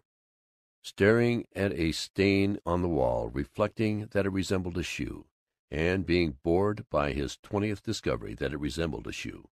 Lighting a cigarette, then bound to the telephone with no ashtray in reach, wondering what to do with this burning menace and anxiously trying to toss it into the tiled bathroom. At last, on the telephone. "No message, eh? All right, I'll call up again." One afternoon he wandered through the snow-rutted streets of which he had never heard, streets of small tenements and two-family houses and maroon cottages. It came to him that he had nothing to do. That was nothing he wanted to do. He was bleakly lonely in the evening. When he dined by himself at the Regency Hotel, he sat in the lobby afterward, in a plush chair bedecked with the Saxe-Coburg arms, lighting a cigar and looking for someone who would come and play with him and save him from thinking. In the chair next to him, showing the arms of Lithuania, was a half-familiar man, a large, red-faced man with pop eyes and a deficient yellow mustache. He seemed kind and insignificant, and as lonely as Babbitt himself. He wore a tweed suit and a reluctant orange tie. Came to Babbitt with a pyrotechnic crash. The melancholy stranger was Sir Gerald Doak. Instinctively Babbitt rose, bumbling, "How are you, Sir Gerald? 'Member we met in Zenith at Charlie McKelvey's? Babbitt's my name. Real estate." "Oh, how do you do?" Sir Gerald shook hands flabbily. Embarrassed, standing, wondering how he could retreat, Babbitt wondered, "Well, I suppose you've been having a great trip since we saw you in Zenith." "Quite. British Columbia and California, and all over the place," he said doubtfully, looking at Babbitt lifelessly. "How did you find business conditions in British Columbia? Or I suppose maybe you didn't look into 'em. Scenery and sport and so on." "Scenery? Oh, capital. But business conditions? You know, Mr. Babbitt, they're having almost as much unemployment as we are." Sir Gerald was speaking warmly now. "So business conditions not so doggone good, eh?" "No, business conditions weren't at all what I had hoped to find them." "Not good, eh?" "No, not really good." "That's a darn shame. Well, I suppose you're waiting for somebody to take you out to some big shindig, Sir Gerald." "Shindig?" "Oh, shindig. No, to tell you the truth, I was wondering what the deuce I could do this evening. Don't know a soul in Chicago. Wonder if you happen to know whether there's a good theater in this city." "Good? Why, say, they're running Grand Opera tonight. I guess maybe you'd like that?" Yeah, went to the opera once in London. Covent Garden sort of thing. Shocking. No, I was wondering if there was a good cinema show." Babbitt was sitting down, hitching his chair over, shouting, "Movie! Say, Sir Gerald, I suppose of course you had a raft of dames wanting to lead you out to some soiree?" "God forbid! But if you haven't, what do you say we go to a movie? There's a peach of a film at the Grantham. Bill Hart in a bandit picture." "Righto! Just a moment while I get my coat." Swollen with greatness, slightly afraid lest the noble blood of Nottingham change its mind and leave him at any street corner, Babbitt paraded with Sir Gerald Doak to the movie palace, and in silent bliss sat beside him, trying not to be too enthusiastic, lest the knight despise his adoration of six-shooters and broncos. At the end Sir Gerald murmured, "Jolly good picture, this. So awful decent of you to take me. Haven't enjoyed myself so much in weeks. All those hostesses, and they never let you go to the cinema."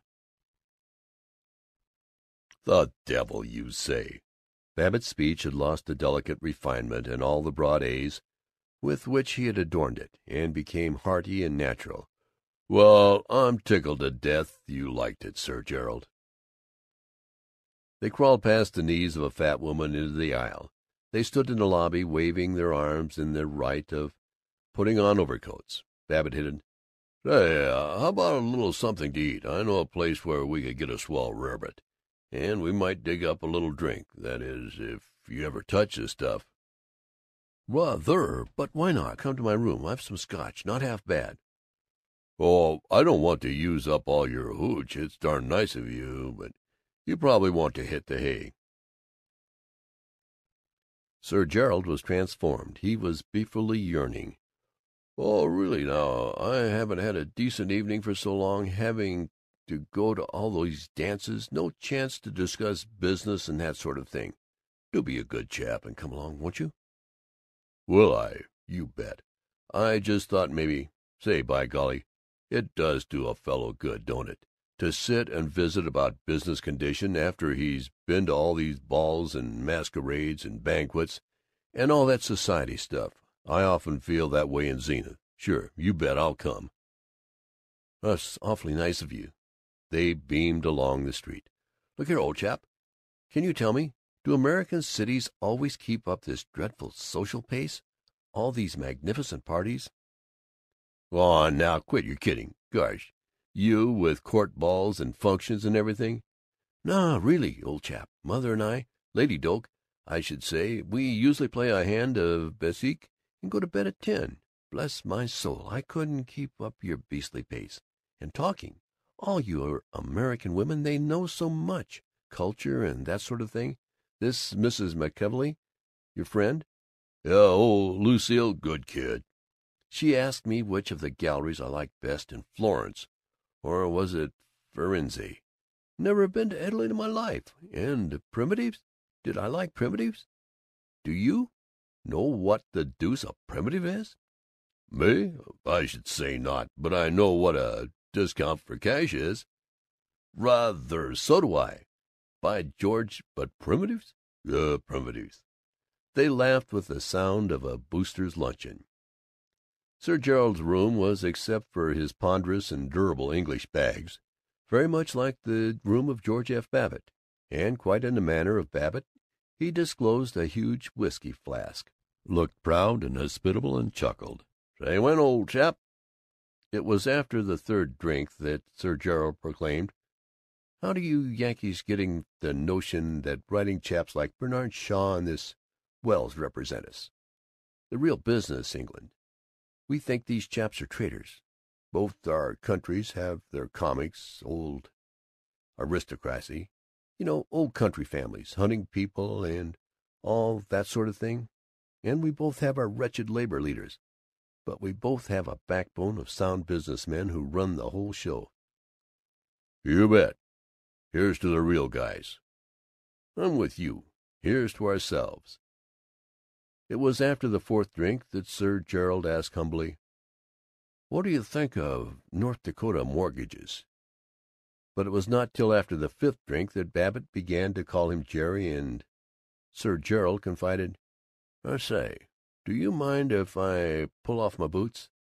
and ecstatically stretched his knightly feet, his poor tired, hot, swollen feet, out on the bed. After the sixth, Babbitt irregularly rose. Better get to hiking along, Jerry. You're a regular human being. I wish to thunder we'd been better acquainted in Zenith. Look it, can't you come back and stay with me for a while?" "So sorry. Must go to New York tomorrow." "Most awfully sorry, old boy. I haven't enjoyed an evening so much since I've been in the States. Real talk. Not all this social rot. I'd never have let them give me the beastly title, and I didn't get it for nothing, eh? If I thought I'd have to talk to women about primitives and polo." Goodly thing to have in Nottingham. Though annoyed the mayor most frightfully when I got it. And of course the missus likes it, but nobody calls me Jerry now. He was almost weeping. And nobody in the States has treated me like a friend till tonight. Goodbye, old chap. Goodbye. Thanks awfully. Don't mention it, Jerry, and remember, whenever you get to Zenith, the latch string is always out. And don't forget, old boy, if you ever come to Nottingham, Mother and I will be frightfully glad to see you. I shall tell the fellows in Nottingham your ideas about visions and real guys at our next Rotary Club luncheon. 4. Babbitt lay abed at his hotel, imagining the Zenith Athletic Club asking him, "What kind of time did you have in Chicago?" and his answering, "Fair. Ran around with Sir Gerald Doak a lot," picturing himself meeting Lucille McKelvey and admonishing her, "You're all right, Mrs. Mac, when you aren't trying to pull this highbrow pose. It's just as Gerald Doak says to me in Chicago. Oh, yes, Jerry's an old friend of mine. The wife and I are thinking of running over to England to stay with Jerry in his castle next year. And he said to me, 'Georgie, old bean, I like Lucille first rate, but you and me, Georgie, we got to make her get over this highty-tighty hoopla-diddle the way she's got.'" But that evening a thing happened which wrecked his pride. 5. At the Regency Hotel cigar counter, he fell to talking with a salesman of pianos, and they dined together.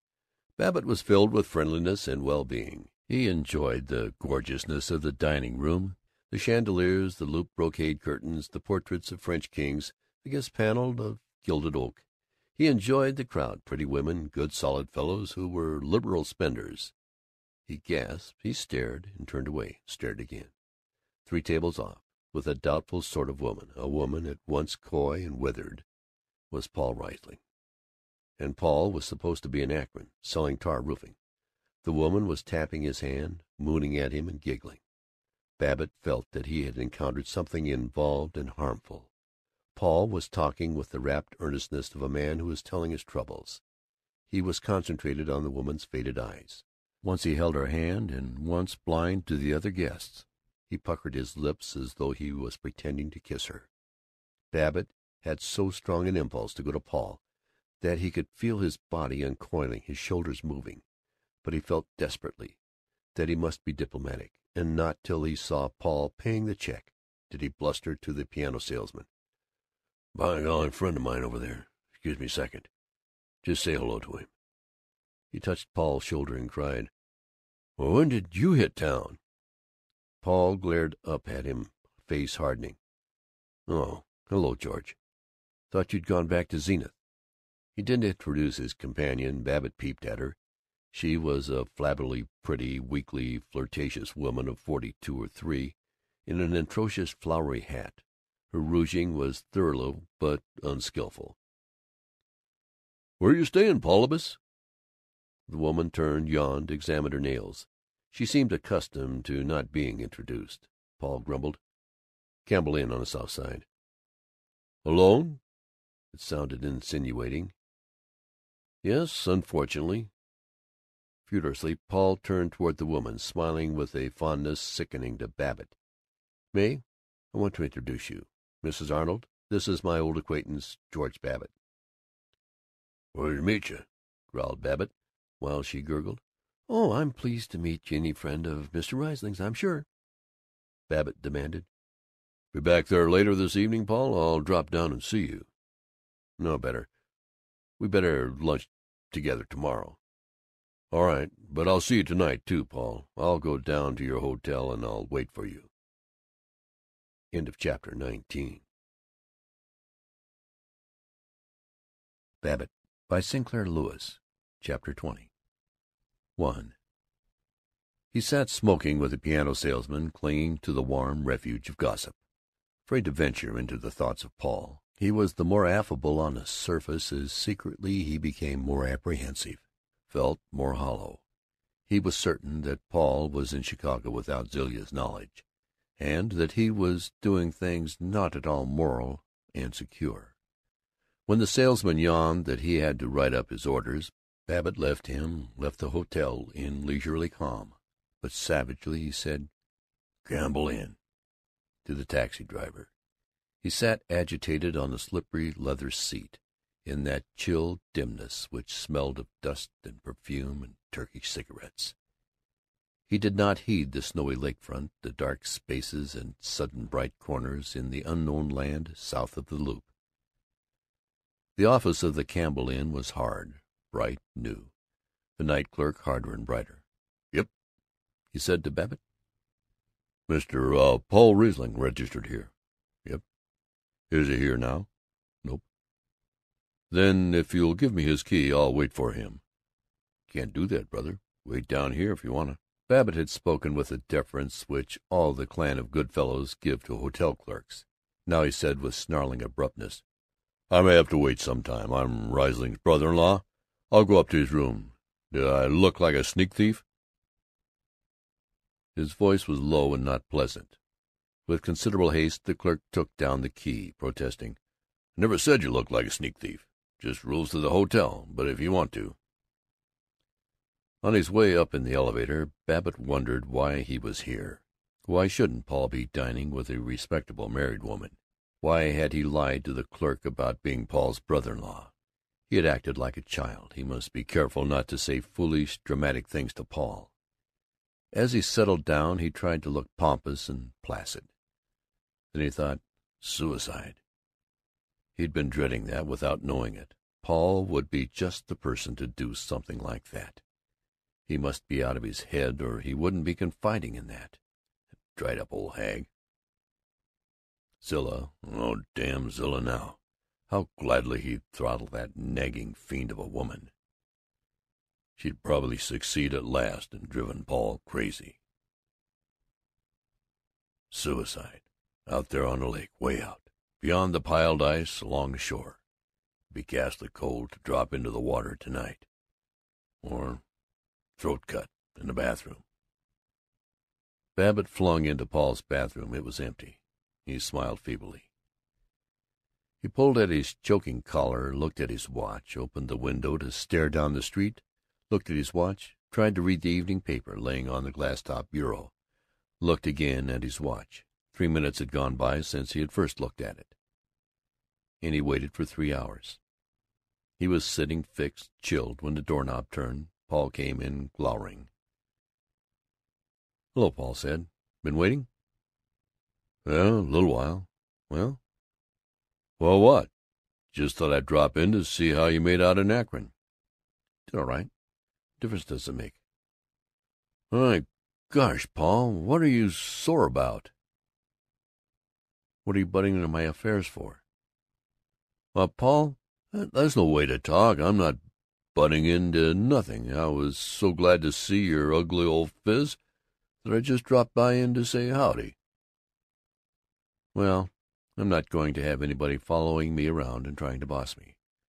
I've had all of that. I'm going to stand." "Oh, gosh, I'm not."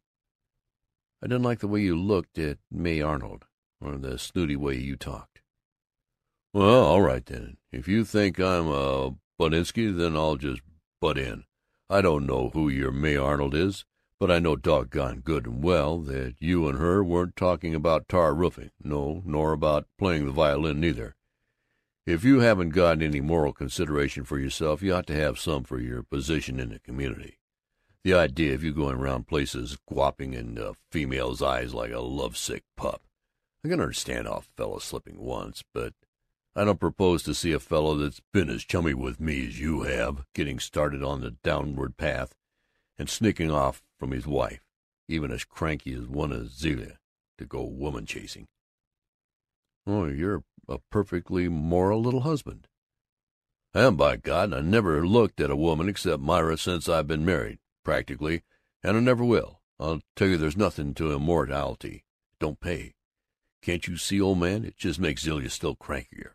Slight of resolution as he was of body, Paul threw his snow-beaded overcoat on the floor and crouched on a flimsy cane chair.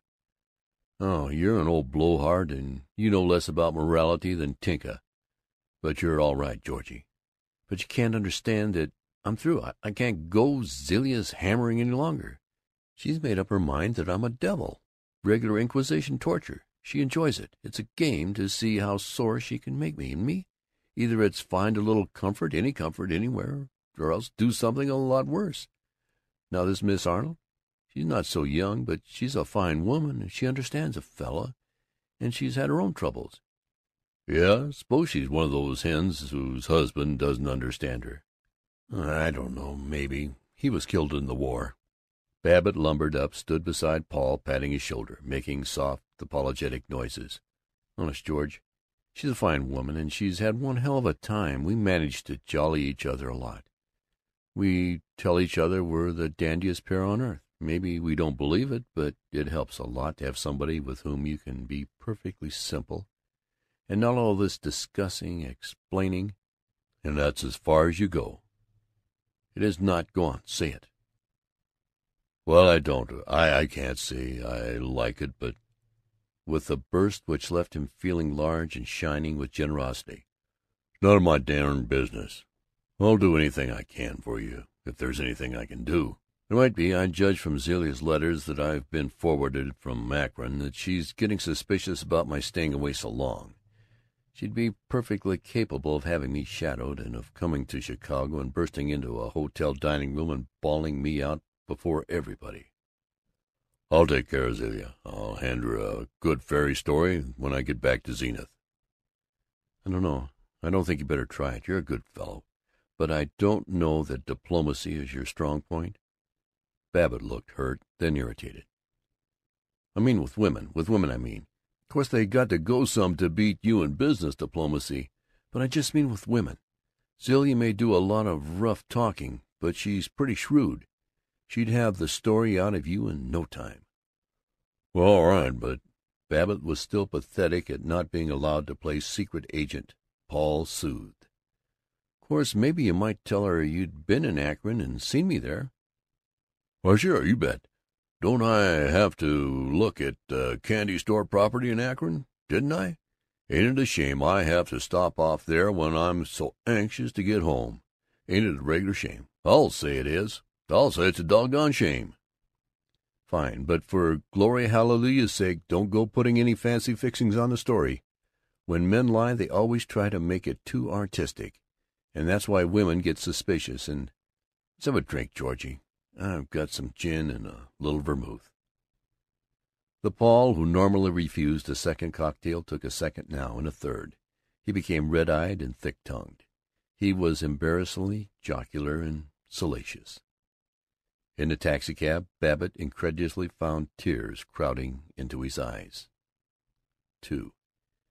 He had not told Paul of his plan, but he did stop at Akron, between trains, for the one purpose of sending a postcard to Zilla, with, "Had to come here for the day. Ran into Paul." In Zenith he called on her. If for public appearances Zilla was overcoiffed, overpainted, and resolutely corseted, for private misery she wore a filthy blue dressing-gown and torn stockings thrust into streaky pink satin mules.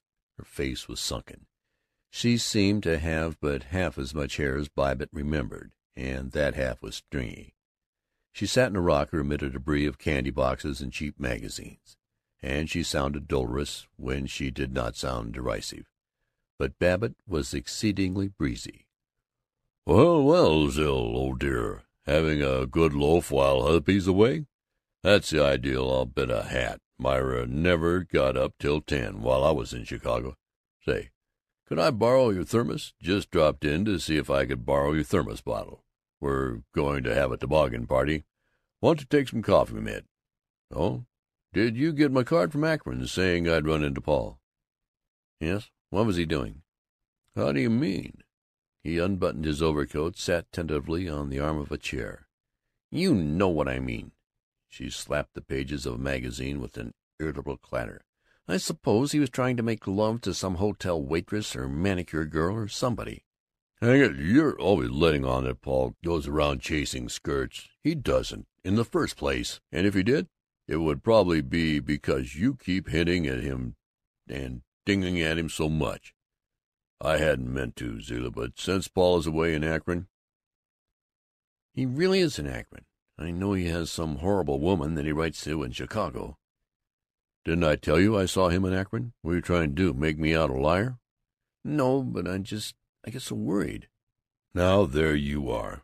That's what gets me. Here you love Paul, and you plague him and cuss him out as if you hated him. I simply can't understand why it is that the more some folks love people, the harder they try to make 'em miserable. You love Ted and Roan, I suppose, and you nag them. Oh, well, that's different. Besides, I don't nag 'em, not what you'd call nagging, but just saying, now here's Paul, the nicest, most sensitive critter on God's green earth. You ought to be ashamed of yourself the way you pan him. Why, you talk to him like a washerwoman. I'm surprised you can act so doggone common, Zilla. She brooded over her linked fingers. Oh, I know I do go and get mean sometimes, and I'm sorry afterwards, but, oh, Georgie, Paul is so aggravating.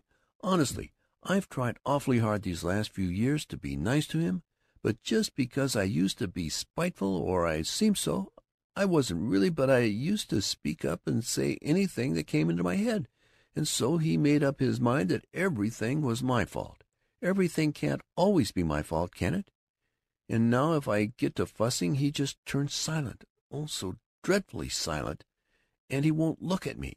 He just ignores me. He simply isn't human, and he deliberately keeps it up till I bust out and say a lot of things I don't mean. So silent.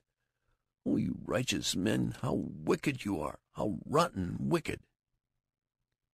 They thrashed things over and over for half an hour. At the end, weeping terribly, Zilla promised to restrain herself. Paul returned 4 days later, and the Babbitts and Raislings went festively to the movies and had chop suey at a Chinese restaurant. As they walked to the restaurant, through a street of tailor shops and barber shops, the two wives in front, chattering about cooks, Babbitt murmured to Paul, "Girl seems a lot nicer now." "Yes, she has been, except once or twice. But it's too late now. I'm not going to discuss it, but I'm afraid of her. There's nothing left. I don't ever want to see her. Some day I'm going to break away from her. Somehow." End of chapter 20.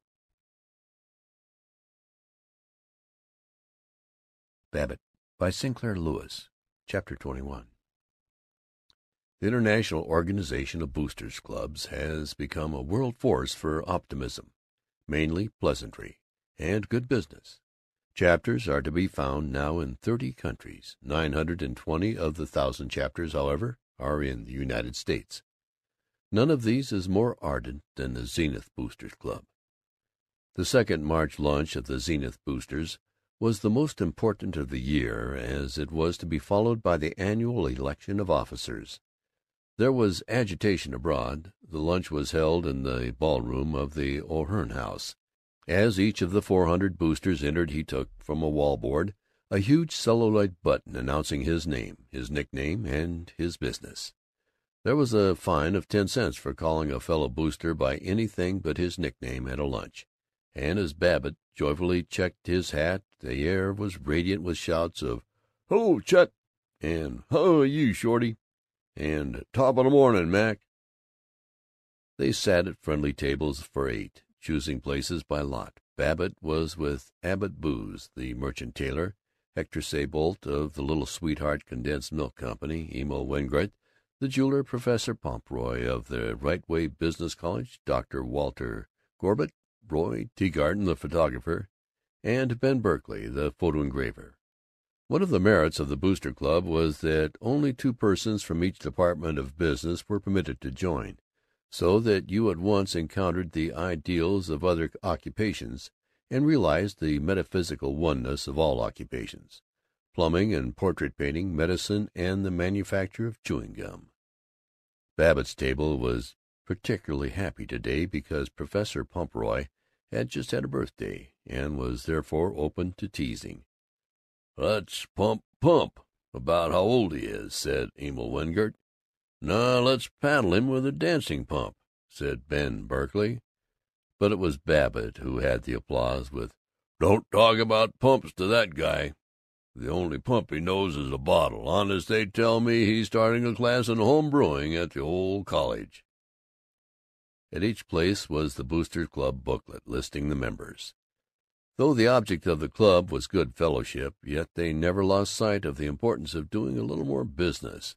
After each name was the member's occupation. There were scores of advertisements in the booklet, and on one page the admonition, "There's no rule that you have to trade with your fellow boosters, but get wise, boy.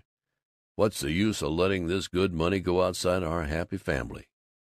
And at each place today there was a present, a card printed in artistic red and black: Service and Boosterism. Service finds its finest opportunity and development only in its broadest and deepest application, and the consideration of its perpetual action upon reaction. I believe the highest type of service, like the most progressive tenets of ethics, senses unceasingly and is motivated by active adherence and loyalty to that which is the essential principle of Boosterism, good citizenship, in all its factors and aspects. Dad Peterson.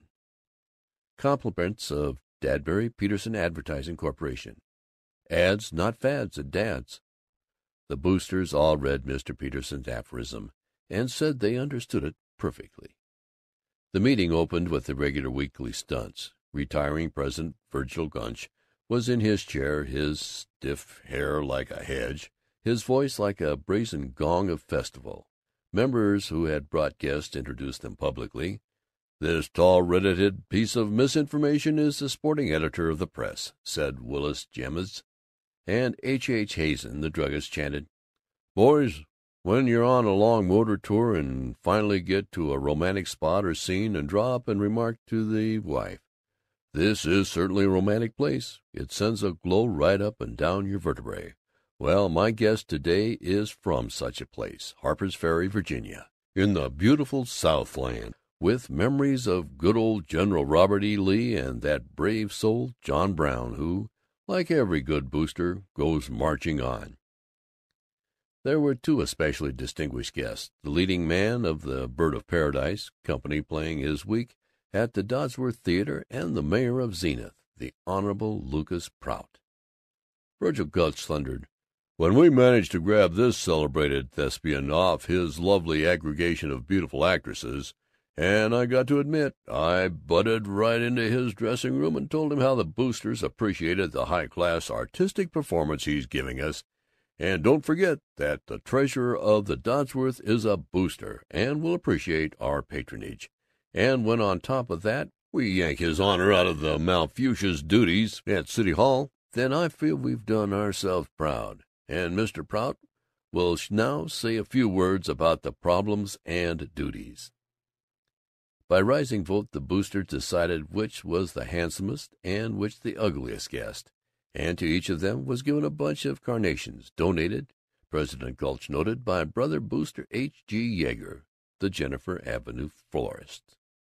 Each week, in rotation, 4 Boosters were privileged to obtain the pleasures of generosity and publicity by donating goods or services to 4 fellow members, chosen by lot. There was laughter this week when one of the contributors was announced as Barnabas Joy, the undertaker. Everybody whispered, "I can think of a couple of good guys to be buried if his donation is a free funeral." Through all these diversions the Boosters were lunching on chicken croquettes, peas, fried potatoes, coffee, apple pie, and American cheese. Gunch did not lump the speeches. Presently he called on the visiting secretary of the Zenith Rotary Club, a rival organization. The secretary had the distinction of possessing State Motor Car License Number 5. The Rotary secretary laughingly admitted that wherever he drove in the state, so low a number created a sensation, and though it was pretty nice to have the honor, yet traffic cops remembered it only too darn well, and sometimes he didn't know but what he'd almost as soon have just plain B56876 or something like that.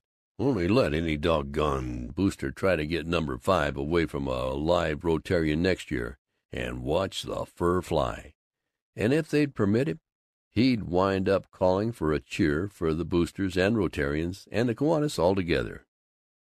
Babbitt sighed to Professor Pumphrey. "Be pretty nice to have a low number as that. Everybody'd say, 'He must be an important guy. Wonder how he got it.' I'll bet he wined and dined the superintendent of Motor License Bureau to fare you well." Then Chum Frink addressed them. "Some of you may feel that it's out of place here to talk on a strictly highbrow and artistic subject, but I want to come out flat-footed and ask you boys to O.K. the proposition of a symphony orchestra for Zenith. Now, where a lot of you make your mistake is assuming that if you don't like classical music and all that junk, you ought to oppose it.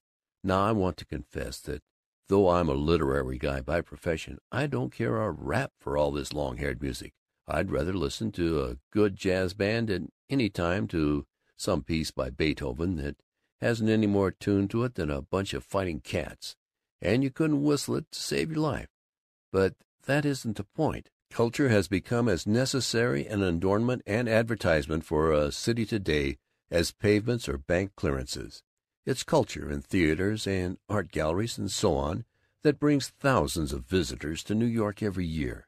And, to be frank, for all our splendid attainments, we haven't yet got the culture of a New York or Chicago or Boston, or at least we don't get the credit for it. The thing to do, then, as a blithe bunch of go-getters, is to capitalize culture, to go right out and grab it.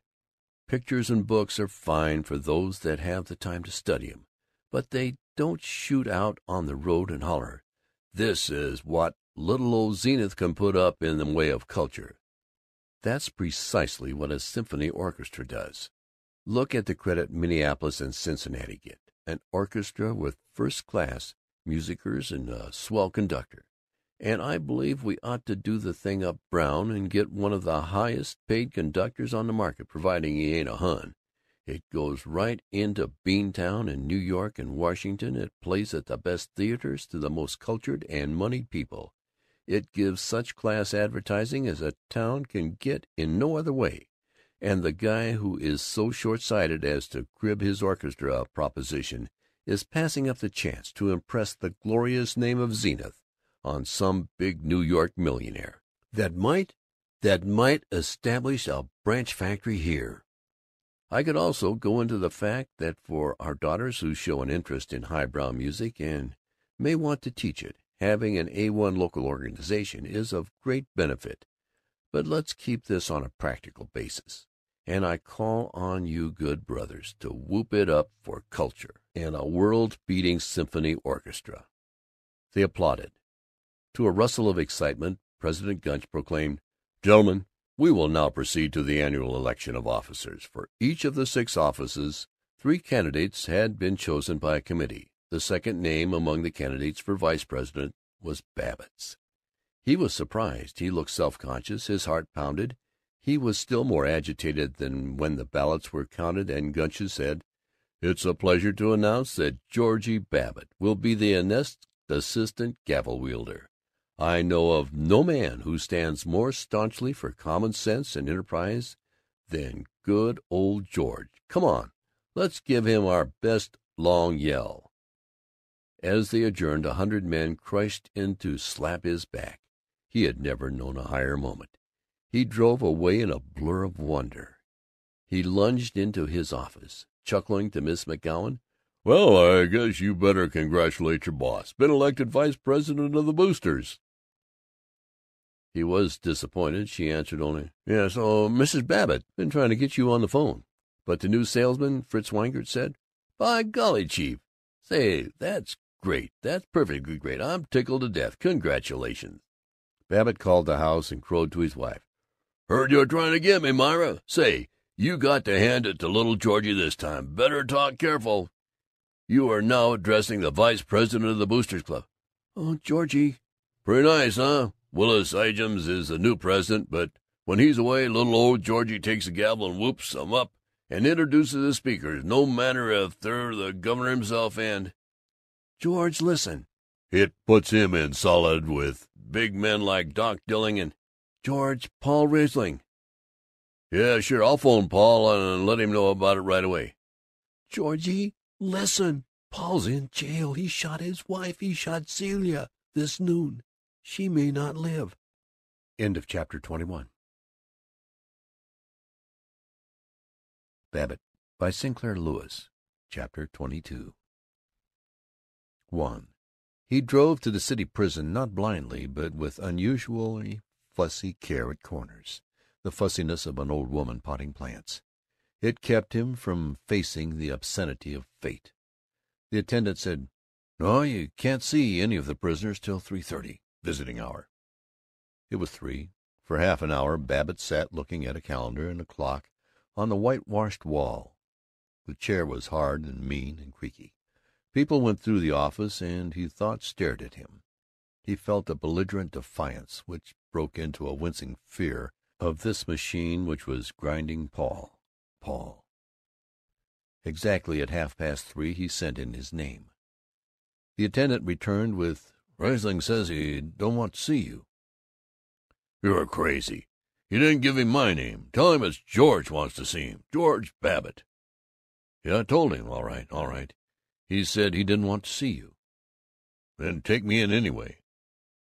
"Nothing doing. If you ain't his lawyer, if he don't want to see you, that's all there is to it." "But my God! Say, let me see the warden." "He's busy. Come on now, you—" Babbitt reared over him. The attendants hastily changed to a coaxing, "You can come back and try tomorrow. Probably the poor guy is off his nut." Babbitt drove, not at all carefully or fussily, sliding viciously past trucks, ignoring the truckers' curses, to the city hall. He stopped with a grind of wheels against the curb, and ran up the marble steps to the office of the Honorable Mr. Lucas Prout, the mayor. He bribed the mayor's doorman with $1. He was instantly inside, demanding, "You remember me, Mr. Prout? Babbitt, vice president of the Boosters. Campaigned for you. Say, have you heard about poor Riesling? Well, I want an order on the warden, or whatever you call him, of the city prison, to take me back and see him." "Good. Thanks." In 15 minutes he was pounding down the prison corridor to a cage where Paul Riesling sat on a cot, twisted like an old beggar, his legs crossed, arms in a knot, fighting at his clenched fist. Paul looked up blankly as the keeper unlocked the cell, admitted Babbitt, and left them together. He spoke slowly. "Go on, be moral." Babbitt plumped on the couch beside him. "I'm not going to be moral. I don't care what happened. I just want to do anything I can. I'm glad Zilla got what was coming to her." Paul said argumentatively, "Now, don't go jumping on Zilla. I've been thinking about maybe she hadn't had any too easy a time. Just after I shot her, I didn't hardly mean to, but she got to deviling me so I went crazy just for a second, and pulled out that old revolver you and I used to shoot rabbits with, and took a crack at her. Didn't hardly mean to. After that, when I was trying to stop the blood, it was terrible what I did to her shoulder, and she had beautiful skin. Maybe she won't die. I hope it won't leave her skin all scarred. But just afterward, when I was hunting through the bathroom for some cotton to stop the blood, I ran onto the fuzzy little yellow duck we hung on the tree one Christmas, and I remembered she and I'd been awfully happy then. Hell, I can't hardly believe it's me here." As Babbitt's arm tightened about his shoulder, Paul sighed, "I'm glad you came, but I thought maybe you'd lecture me, and when you've committed a murder and been brought here and everything. There was a big crowd outside the apartment house, all staring, and the cops took me through it. Well, I'm not going to talk about it any more." But he went on in a monotonous, terrified, insane mumble. To divert him, Babbitt said, "Well, you got a scar on your cheek." Yes, that's where the cop hit me. I suppose cops get a lot of fun out of lecturing murderers, too. He was a big fellow, and they wouldn't let me help carry Zilla down to the ambulance. Paul, quit it. Listen, she won't die, and when it's all over, you and I'll go off to Maine again, and maybe we can get that May Arnold to go along. I'll go up to Chicago and ask her. Good woman, by golly, and afterwards I'll see that you get started in business out west somewhere, maybe Seattle. They say it's a lovely city." Paul was half smiling. It was Babbitt who rambled now. He could not tell whether Paul was heeding, but he droned on till the coming of Paul's lawyer, P.J. Maxwell, a thin, busy, unfriendly man who nodded at Babbitt and hinted, "If Riesling and I could be alone for a moment." Babbitt wrung Paul's hands and waited in the office till Maxwell came pattering out. "Look, old man, what can I do?" he begged. "Nothing, not a thing. Not just now," said Maxwell. "Sorry. Got to hurry. And don't try to see him. I've had the doctor give him a shot of morphine so he'll sleep." It seemed somehow wicked to return to the office. Babbitt felt as though he had just come from a funeral. He drifted out to the city hospital to inquire about Zilla. She was not likely to die, he learned. The bullet from Paul's old .44 Army revolver had smashed her shoulder and torn upward and out. He wandered home and found his wife radiant with the horrified interest we have in the tragedies of our friends. "Of course, Paul isn't altogether to blame, but this is what comes of his chasing after another woman instead of bearing his cross in a Christian way," she exulted. He was too languid to respond as he desired. He said what was to be said about the Christian bearing of crosses, and went out to clean the car. Dully, patiently, he scraped linty grease from the drip pan, gouged at the mud cake on the wheels. He used up many minutes in washing his hands, scoured them with gritty kitchen soap, rejoiced in hurting his plump knuckles. "Damn soft hands, like a woman. Ah!" At dinner, when his wife began the inevitable, he bellowed, "I forbid any of you to say a word about Paul. I'll tend to all the talking about this that's necessary. Hear me? There's going to be one house in this scandal-mongering town tonight that isn't going to spring the holier-than-thou and throw those filthy evening papers out of the house." But he himself read the papers after dinner. Before 9 he set out for the house of Lawyer Maxwell. He was received without cordiality. "Well," said Maxwell, "I want to offer my services in the trial. I've got an idea. Why couldn't I go on the stand and swear I was there, and she pulled a gun first, and he wrestled with her, and the gun went off accidentally, and perjure yourself?" "Huh? Yes, I suppose it would be perjury. Oh, wouldn't it help?" "But, my dear fellow, perjury—" "Oh, don't be a fool. Excuse me, Maxwell. I didn't mean to get your goat. I just mean I've known, and you've known, many and many a case of perjury, just to annex some rotten little piece of real estate. And here, where it's a case of saving Paul from going to prison, I'd perjure myself black in the face. No, aside from the ethics of the matter, I'm afraid it isn't practicable. The prosecutor would tear your testimony to pieces. It's known that only Riesling and his wife were there at the time. And look here, let me go on the stand and swear, and this would be the God's truth, that she pestered him till he kind of went crazy." "No, sorry. Riesling absolutely refuses to have any testimony reflecting on his wife. He insists on pleading guilty." "Then let me go up and testify something. Whatever you say. Let me do something." "I'm sorry, Babbitt, but the best thing you can do, I hate to say it, but you could help us most by keeping strictly out of it." Babbitt, revolving his hat like a defending poor tenant, winced so visibly that Maxwell condescended. "I don't like to hurt your feelings, but you see we both want to do our best for Riesling, and we mustn't consider any other factor. The trouble with you, Babbitt, is that you're one of those fellows who talk too readily. You like to hear your own voice. If there were anything for which I could put you in the witness box, you'd get going and give the whole show away. Sorry. Now I must look over some papers. So sorry. 2. He spent most of the next morning nerving himself to face the garrulous world of the athletic club. They would talk about Paul. They would be lip-licking and rotten. But at the Roughnecks' table they did not mention Paul. They spoke with zeal of the coming baseball season. He loved them as he never had before. 3. He had, doubtless from some story-book, pictured Paul's trial as a long struggle, with bitter arguments, a taut crowd, and sudden and overwhelming new testimony. Actually, the trial occupied less than 15 minutes, largely filled with the evidence of doctors that Zilla would recover and that Paul must have been temporarily insane. Next day Paul was sentenced to 3 years in the state penitentiary and taken off, quite undramatically, not handcuffed, merely plodding in a tired way beside a cheerful deputy sheriff. And after saying good-bye to him at the station, Babbitt returned to his office, to realize that he faced a world which, without Paul, was meaningless. End of chapter 22.